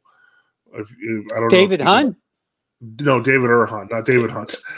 No, you know David Hunt, the dispensationalist. Okay. A Woman Rides the Beast. Give me a second. Let me. Seduction of Christianity. Yep. Give me one moment. I'm gonna put this up here, and we'll. Okay. So we're gonna we'll tackle this one. Give me a moment, and let me share the screen. And let's do this one. David Erhan. Once again, we're going to be taking a look at the TOs and one of their new arguments. And I say new because it's new to me as far as I'm concerned. Now, the primary argument and why we are heretics, according to the fake Orthodox, is, well, we broke canons. We're breaking canons. We break XYZ canons, and that's why we are. No, it's actually because you're communing with heretics and sometimes adopting their positions. But okay, yeah, you can straw man it this way. Heretics. That was the argument that I personally heard from many Sweden fanboys, from many different fake Orthodox. And then I watched it. All right, fanboys. Back me up here. Back me up, fanboys. All the fanboys in the chat, in the house. So ridiculous. Reply stream from Sweden. I didn't feel the need to reply to it. I even made a poll on Twitter. Most people said don't reply to it, so I just moved on. But but he's doing it anyway. Information came up as I was researching about church history, and I would like to present them and show you how they also prove that that fake orthodoxy is indeed fake and not authentic orthodoxy. So we're going to be taking first of all, let's take a look at the argument actually. So the communion line argument. This is I want to make sure that this is on 125 because this is a new argument. So from the stream, their argument changed from, well, I'm not certain if the argument really changed from Sweden, but the argument in the stream is basically this: if you preach heresy bareheaded, and if you're not condemned, then those that are not condemning him, those that are in communion with these people, they're heretics. So to simplify, well, to be clear, what he's mumbling on about is Canon 15 of the First Second Council, which says that you're still supposed to flee a heretic even if he hasn't been conciliarly condemned. By it, let's say you have Bishop A and he's a heretic, and you have Bishop B who's in communion, who doesn't believe in what Bishop A says, but is still in communion with Bishop A. Well, Bishop B then is a heretic, and anyone that's in communion with Bishop B as a result, or anyone that's in communion with Bishop C and the image, or so on and so forth, everyone in that line is a heretic. One person is enough to turn everyone in that line a heretic. This is why, again, you have so many different fake Orthodox groups, because they think, oh, you're a heretic, and they're not in communion with each other. This is why they're so disunited. There's such a disunity in this world. This is a stupid argument. And I'm going to just say that right now. He hasn't read it either. He hasn't read Canon 15. Yeah, not only has he not read Canon 15, he's ignoring all of church history, I guess, with his little stick figures here. But the reality is that when Arius preached heresy, nobody in the church willingly stayed in communion with him. When Nestorius preached heresy, nobody in the church willingly stayed in communion with him. Until this is clear, that there's no such thing as this magical communion line. Because here's what he's trying to pretend. What he's trying to pretend is that you have heretic A here, who's a heretic, definitely bad. Then you have heretic B, a guy here who's not a heretic, but still recognizes the heretic. Not really sure how that works, but okay. And then he's in communion with totally Orthodox guys. Here's the problem. In reality, this guy's a heretic. This guy is usually also a heretic, but not as loud. And these guys are usually also heretics as well. They're just better at hiding it, but not even trying that hard. Well, you can also be co-laborers in that heresy. Exactly. And complicit in that heresy. Exactly. And so, but the whole point is, with the heresy of ecumenism, it is so widespread that this argument is stupid. But let's continue. So is this, however, is this orthodox? Is this true doctrine? No, it's not. It's not a correct orthodox interpretation of how canons work. And we're going to show you with historical evidence. So the first one is going to be about post-Ephesus. Many students of Theodoret of Mopsuestia, after the Council of Ephesus and after the reunion of Alexandria and Antioch, which they were not in communion until 433, after the union, after John of Antioch accepted the council, accepted what St. Cyril says, pretty much, not all of it, but pretty much accepted most of the things he said. Many people in that community, they were still preaching double subjectivity, double subject in Christ. They were still preaching Nestorianism. Theodoret of Cyrus, in fact, was arguing that Nestorius should not have been condemned, that he should not have been deposed, and he should be reinstated. So the Council of Ephesus says he's excommunicated, and there's not a double subject in Christ. The Christ is one. In spite of the Council of Ephesus saying all of this, years later, what do you get? Well, you still get people doubting it. You still get people bareheaded, openly preaching against the council, just like the Council of Nicaea with Eusebius of Nicomedia. But I'm not going to go too much into the detail with that. So that itself, now, if you take a look at the bishops, well, Bishop Theodoret of Cyrus and many of the people who had the same Nestorian idea, they were still in communion with John of Antioch, and John of Antioch was in communion with Saint Cyril, and they were in communion with the rest of the Orthodox world. So by that logic, the entire church. He's also factually wrong on the Nestorian controversy. No, people were not actually exercising open communion with Nestorius on the part of St. Cyril. St. Cyril was accepting in people who had refused communion with Nestorius. This was covered in the Third Ecumenical Council, and this all took place within 2 years. So his entire stupid argument is false. Was in heresy. So where were the true Orthodox that were saving us? Unless you want to become a Baptist and use the trail of blood argument that Baptists use, well, you can't really convince. What does that even mean? I don't know. So the church wasn't in heresy. So this historical event vindicates real, authentic Orthodoxy. Another event that the reply stream talked about was St. Gregory the Elder. Now, St. Gregory the Elder, they mentioned St. Gregory the Elder, but they seem to have missed the point that I was trying to make. St. Gregory the Elder, after the Council of Nicaea, was preaching semi-Arianism. It doesn't matter if it's semi-Arianism or it's full-on Arianism. Both are condemned positions. There's no such thing as semi-Arianism. Yeah, and on top of that, I mean, in the other David Erhan live stream review we covered Gregory the Elder. This is, I'm gonna stop this video here. There's 4 more minutes. Let's just finish. Okay. Cope with the Council of Nicaea, and these people knowingly did that. So Saint Gregory the Elder, he professed semi-Arianism for 3 years, bareheaded, and the church vindicates him. We've addressed this. And his son, Saint Gregory, his son defended him, and the monks. There are several monks that excommunicated. Defended him on the basis that he was being misunderstood and misled. Schism from him. So let's take a look at this. So the monks are obviously doing what the TOs are doing. They're obviously doing what the fake Orthodox will have done. They'll say, "Oh, you're preaching heresy bareheaded. Got to protect my communion, bro." In actual fact, Gregory the Elder ended up repenting, and through the intercessions of St. Cyril, and the monks then accepted him back. This is stupid. But his sons defended him. So who's right here, the sons or the monks? Well, one son, not multiple sons. Either way, actually, the monks are still in communion with those that are in communion with him. So either way, the history still vindicates us. Another example is Pope Saint Liberius. If you read the history, you might actually learn something, dude.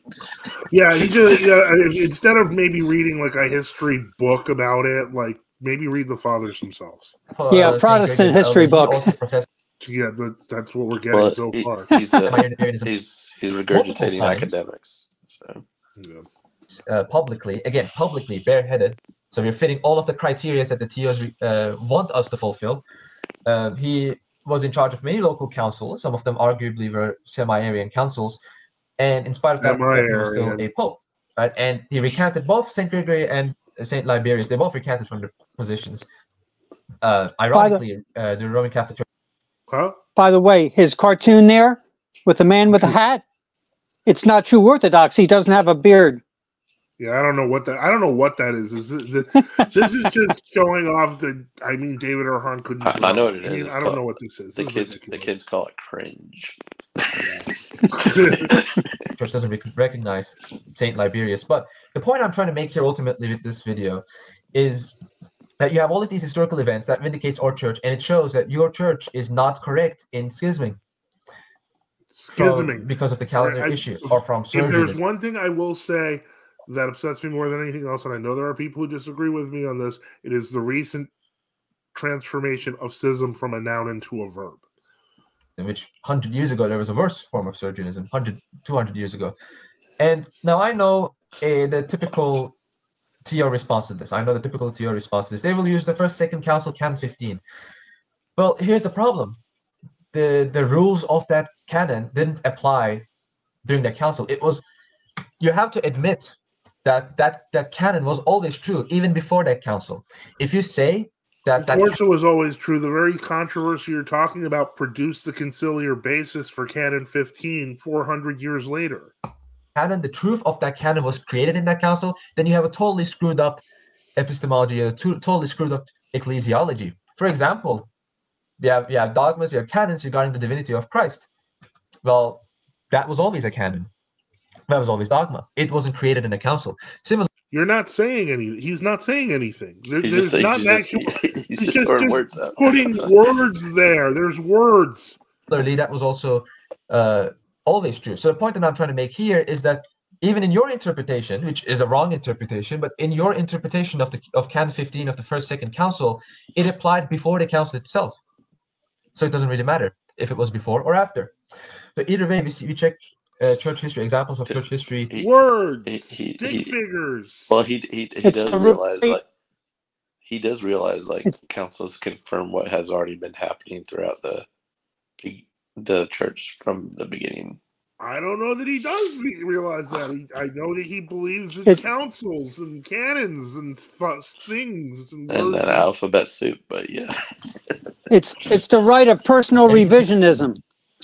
It's insane. This is insane. In many cases, many instances, and there are many more instances that they rejected, by the way, many more instances that vindicates like what? The authentic Orthodox church. Like what?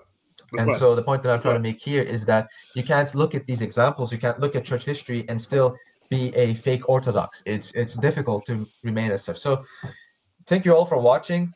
Stay away from fake Orthodoxy for the sake of your soul. Yeah. God bless you all. Stay away from David Erhan for the sake of your soul.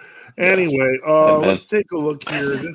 Some comments. The video looks like it was made on a Nintendo DS sketchboard. You're probably right. That's a Game Boy Advance.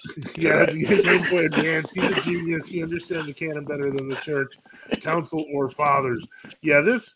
Okay, first off, I'm going to say this once because Ladika Enoch we've covered this video or these concepts. Sorry, I went off and then I went back to see what you were looking at before I went to bed. And then you were like, no, not this. Anyway, the point is that we covered this before, but sometimes as a courtesy, we'll cover things that are asked for again in a live review. We will probably make a clip of this, but in the future, if it is something we've covered, even if it's not a live review, I'm going to refer back to a video that we covered it on, or we're going to ask for like donations for stuff like that, because I don't want to keep talking about the same people, about the same arguments over and over. I understand this did not have a live review. Now it does. But if I have to hear a retreaded argument or something we've had to cover before, I'll cover it. But at the very least, help us out, help the channel out. Well, to me, it's interesting because you're going to have to point out, and this is what we've said for years. Give me an example of Saint Athanasius, being confronted by an Arian priest or bishop, so called, and then saying, "Okay, well, you're not technically deposed, so we're going to concelebrate." Yeah, that didn't happen. That's not going to happen. Or are you semi-Arian? Well, they're trying to claim is sort of an indirect communion. That's what this is approaching, I think, from what I remember. We had a video of this like 4 years ago. And this is like the fifth. I made a snide comment in the chat about this is the 10th time we've had to address this. But almost I can tell you every single one of those cases in which they can claim an indirect communion, you're dealing with somebody lied to somebody along the way. Right. Right. In the case of Rome, the case of Liberius in the so-called semi-Arians within Syria. What happened is the Roman Church said, "Will you sign the Nicene Creed?" Which at that point, by the way, did not have the part about the Holy Ghost, the Lord and Giver of life. Okay, it was added at the Second Council. So all these figures signed the creed. Well, then it turns out that a lot of them didn't disbelieve. These were Arians who had sort of accepted the divinity of Christ, but then they denied the divinity of the Holy Ghost. Right. So essentially, you had a external communion based upon false pretenses, where the Orthodox bishops in Italy thought that they were in communion with putative Orthodox bishops in Syria. All right, and that lasted for about 3 years, and the whole thing just exploded. So, yeah, I mean, you're going to have the light of somebody along the way to get these things to go through. And if you do, there's no real communion. It's just something on paper that doesn't represent the reality. But the problem with this is that it's not even a very good argument to begin with, because it's not applicable to today. Ecumenism is widespread. It's not like, oh, there's one bad bishop and there's a whole bunch of good ones, which is what the usual garbage argument is. There's a lot of really bad bishops that people don't bother to investigate. Look, if people are lazy, that's not our fault. But there's been a change in terms, though. Like, if you look at the father, or at least the fathers we have in English, when they're talking about somebody that's part of the church, they usually use Orthodox or Catholic in the sense, not Roman Catholic, but or they say true Orthodox, versus like the people in World Orthodoxy, they use canonical. Well, what does that mean? Yeah, it means following the canons, which they're not doing either. But we're following the canons. So who's really following the canons? Who's really the church? Yeah, I know. And that's exactly. The point is, as I've said before, and I'll say it again, a lot of the times the term canonical orthodoxy is nothing but marketing. They actually invented marketing. Yeah, they actually invented the term world orthodoxy, but then they realized it sounded bad. That's not our fault either. Too many syllables.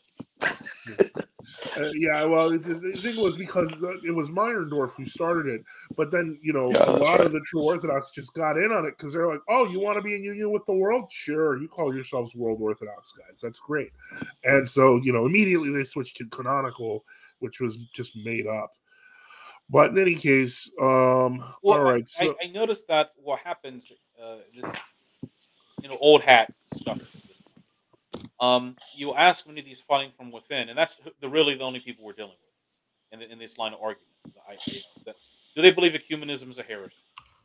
Well, if they say, "Well, I don't know," well, then we're not. Then we're dealing with something that's totally. Well, to them, it would be semi-ecumenism. Okay, so if they say ecumenism is a heresy, if they say that's a heresy, if they say they accept the Invoco anathema, 1983, which a lot of them are no longer saying, but they used to say that. Okay. Yeah. Okay. Well, can you name me some ecumenist heretics in the Patriot? You're saying ecumenism is a heresy and it's afflicting world orthodoxy. Okay, name me some of these people. All right. And they don't. At least the clergy won't, because they know as soon as they begin to name people, well, why are you in communion with those people who are heretics? The finger points back at them. Yeah. Exactly. They're going to have to justify some sort of action. Now, it's a little bit easier for some of those like ROCOR MP people to go down that route because they can like attack Bartholomew. But the problem is that always comes back with things Kirill is doing. Yeah, and the Monophysites. Yeah, exactly. Or his, Patriarch Kirill last year saying that there were a lot of people in the Moscow Patriarchate that it was a very small minority. We're declaring a holy war like he's a Muslim. Yeah. Well, there were people in the MP. It was a very small minority, but they were loud who were like, "We need to get rid of all ecumenical contacts." And Kirill is like, "Well, if we had done that, I could have never talked to Pope Francis to get my view about the war in Ukraine out." It was like that was his big coup he pulled off. He had like a Skype meeting with Pope Francis. It wasn't when he thought it was. Yeah, so, and everybody just loved the Havana document. That was just great, right? So my point is that I think they know what's happening. This is not a case they don't really know, and someone's lying to somebody. It's cognitive dissonance. Yeah, that's what it is. So you're dealing with these. I mean, again, this is not Pope Liberius or his successor in good faith making agreement with a group of bishops in Syria who he thinks are Orthodox, and then the whole thing blows up after 4 or 5 years, and the truth is revealed. And by the way, Saint Basil the Great actually wrote a letter called To the Westerners, where he warned the bishops in Italy that these people are heretics, and he told them not to go through with this. And of course, they didn't listen to Saint Basil, because at that time Saint Basil was actually not in communion with Italy, because of the whole the issue about who was the proper bishop of Antioch and such. But you know, that's sort of what happens in actual Orthodox churches. Is if some sort of agreement is made like that, and you're dealing with actual people with Orthodox mentality, the truth comes out one way or the other. Right? And they retread stale arguments, like, look at the quote unquote fake Orthodox, how they're splitting up into all these jurisdictions. Let's bring back the chart. Bring back that chart, Father Joe. I was like, that's like 30 the chart? that's like a 30-year-old argument, 30 to 50-year-old argument. Well, Reader John, I remember a few years ago when I had a Facebook account, and I used to have like this discussion groups. I mean, I did, and anyway, when they had the 2018, schism between the FANR and the MP, I was like thinking that, this is going to be an important event, but it's just it's not going to affect a lot of people's mentality. But there actually were dozens of people who like showed up in my comments and were like, well, I guess the old calendarists had a point. I was like, this is what's bringing this about. I mean, everything we've said for decades, and it's because their whole mentality of what the church was based upon essentially a neo-papal understanding of papacy.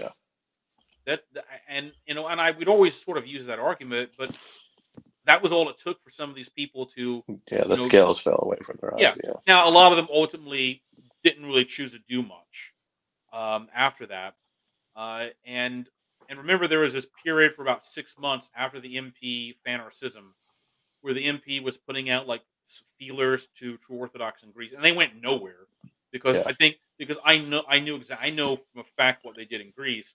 They were like trying to look out. They approached different synods and were looking for like a deal. They were looking for leverage. Well, the problem was that it demonstrates the Sergian or official so-called World Orthodox mentality, which is that you can always make a deal. Every man has his price. Yeah, well, it's the same still on this MP, right? Yeah, that's how they. Well, to be honest, the FANR has the same idea. Their idea is that different backer though. Exactly. I heard that from various World Orthodox clergy was that if only you guys were offered a better deal, that's not what we're talking. The better deal is you anathematize ecumenism and Sergianism and modernism.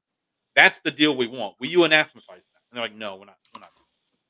Right. So, ultimately, it went nowhere. And they had to get a hold of that really, really quick, because there was this like 2 or 3 Ukrainian MP bishops that were like, well, there are these millions of old calendarists, and we're going to form an agreement with them and such. They were sort of trying to threaten that was their strategy. They were trying to get leverage. Yeah, exactly. That was their strategy with the new calendar state church of Greece. They were hoping that, well, what if we recognize them? Well, they were never really going to do that. No. But they were hoping that they could scare somebody in Greece to, not doing this, or in Athens not doing this or that. And if the FANR is a lot more crafty than the Sergianists in Moscow gave it credit for. The Masons who run the FANR are not, they're heretics and apostates. That's true, but they had a lot more backing on it. So. Well, they've been doing it for a lot longer. Yeah, you're both dealing with 2 forces that come up against each other, and what have you. We see the results now, and now, of course, the MP is on the verge of some, as they said in their publication, drastic decision regarding the Romanian Patriarchate. That mess. Yeah, well, because remember, the Romanian Patriarchate has now claimed it's created the Romanian Orthodox Church in Ukraine. And, they're taking in large numbers of UOCMP Romanian ethnic Romanians. It's in parts of Moldova, I think, too. Well, yeah, but now, because remember, the whole Moldovan issue has been a problem since the 90s. Yeah. Right? And now it's expanded to Ukraine, because sort of Romanian Patriarchate has this almost view that wherever there are Romanians, they can can just go wherever. Have It's Romanian mirror or something. Their own version of like Ruski mirror is just Romanian mirror. Well, the Fanner has the same idea. They'll do the same thing. So, and I think obviously with the Moscow Patriarchate like break with with Romanian Patriarchate, maybe. And remember, the Bulgarian Patriarch died, Patriarch Neophyte. Yeah, and and it was well known. Bartholomew, he already did the funeral, but he was going to preside at the funeral. He insulted him during the funeral. Oh yeah, he was like, well, they may exactly for not accepting the. He still heard about Crete, yeah. Yeah, exactly. Exactly. I don't think the Bulgarian Patriarch went to Crete. I don't think they sent anybody to Crete. No, they didn't. They were one of the four that didn't. Yeah, it was Antioch, Bulgaria. And of course, obviously, Bartholomew. I think his presence there was initially meant to provoke a new situation. Because I think at the last moment, I think he was hoping that the Bulgarian Patriarchate would allow sort of Epiphany of Kiev and his people to sort of celebrate with Bartholomew, because that's sort of how the Fanar's strategy was, went about with this, to get agreement by celebration, more or less. But it ended up that they showed up, and then the Moscow Patriarchate showed up, but they just sort of stood in the. I think they stood like in the just stood in the church. There was they didn't do anything. Communion by photo op.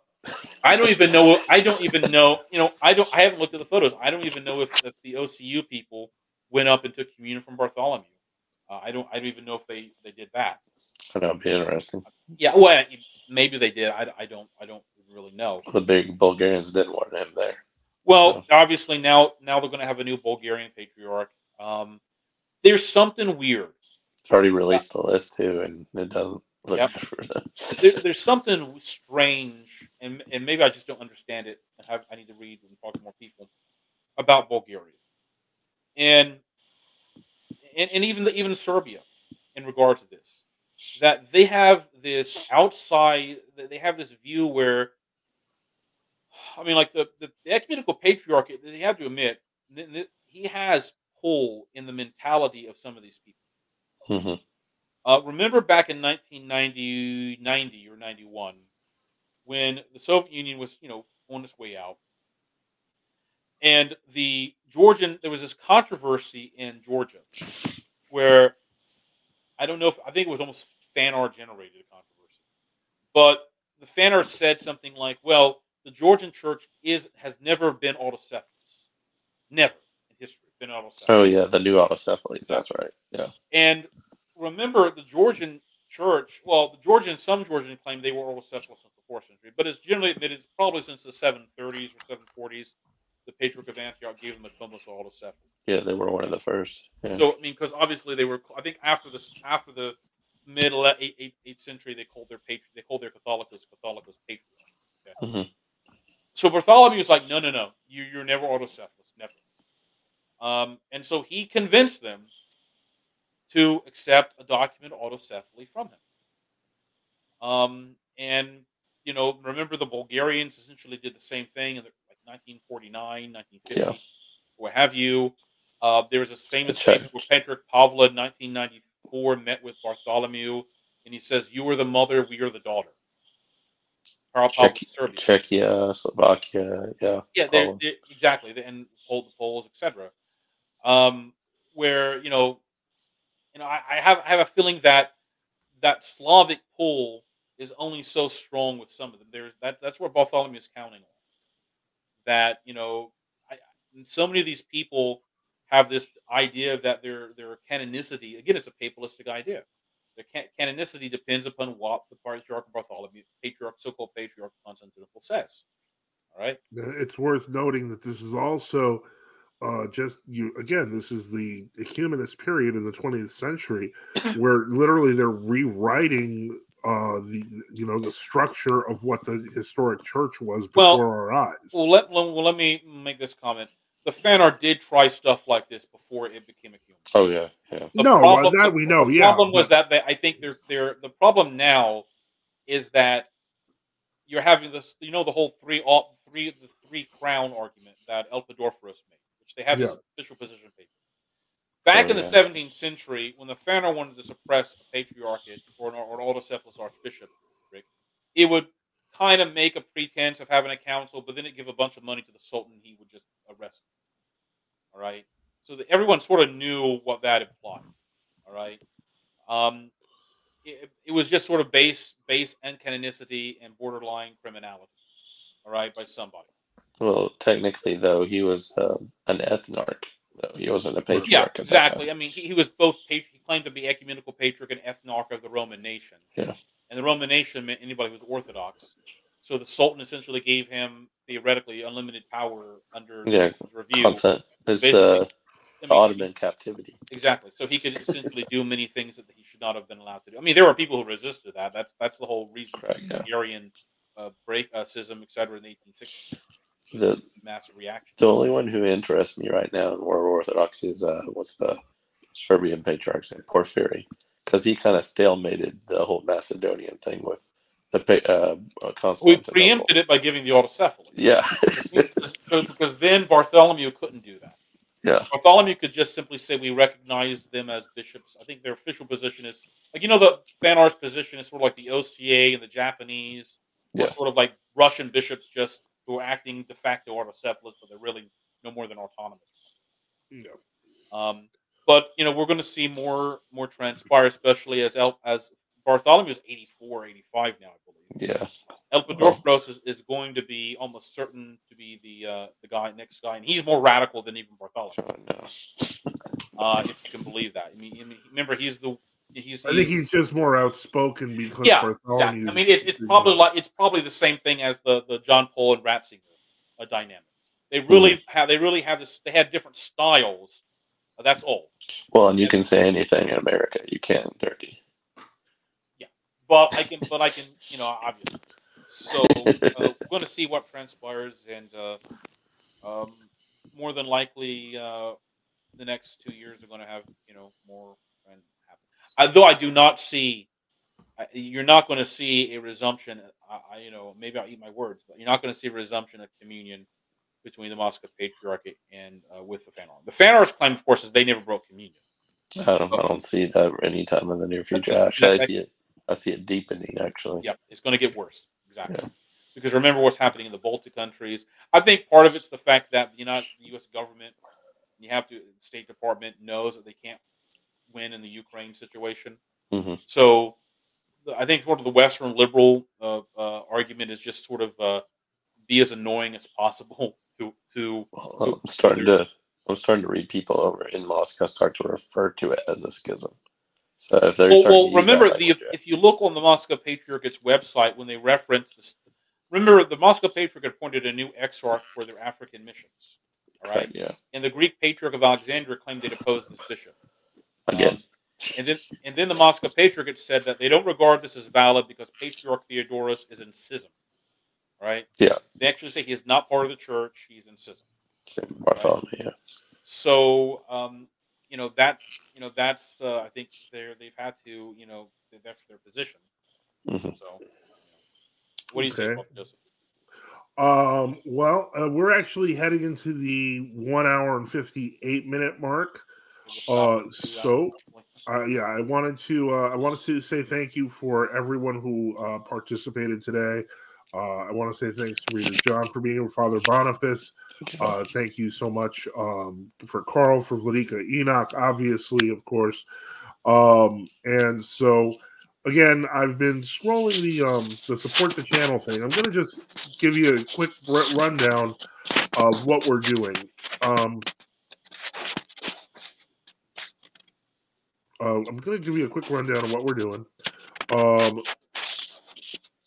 Okay. So it's like a scratching sound. But anyway. Right. In any case, we're trying to, first off, I've been working on a few things. We're working on the cafe. I wanted to touch upon a book. I'll probably do that as a second video. The new prayer book that we came out with. I'm doing another book that I'll be working on very soon. I'm looking forward to Bishop Enoch coming out with a video tomorrow. And if it sounds like I've been asking for help a bit more the past couple of days, just to break it down, God willing, assuming everything goes okay, I'm going to be dropping off my car finally after months of trying to find a mechanic, to a mechanic who will be able to allegedly fix it. Maybe he'll just tell me to throw it in the junkyard and I'll have no car. I have no idea. But when we do ask for help, it's for real. It's not because, you know, I'm looking to, you know, have like a great big party or anything. Like it's like usually it's because there's some bill. And in this case, I'm letting you know, God willing, we'll have a diagnosis and I'll be able to tell you more about it. But for the vehicle, but I got to drive it down and drop it off at the mechanic's shop and hopefully it gets fixed. There's a lot of issues. It's failed inspection because there are frame issues. This is a collision service, so they should be able to fix those. But now we're having the new problem with the heater. So basically, the radiation system is going crazy, and so the car is almost undrivable. But in any case, we've survived this. I've survived this long doing this. So again, I'm gonna ask and say thanks as it comes, and hopefully we can get that support. It is the beginning of Great Lent. I'm sure everyone's looking forward to it. You know, so of course there is something to be said for more prayer and more fasting. So pray for us as well. And so in that case, I wanted to say again, thank you for everybody for your prayers, for your donations, for your assistance, for kind words, for your comments, for your questions. And again, thank you everyone for being here, and you know, have a good night. Master bless. For the praise of the Holy Father, the Lord Jesus Christ, God, have mercy upon us. Amen. Amen.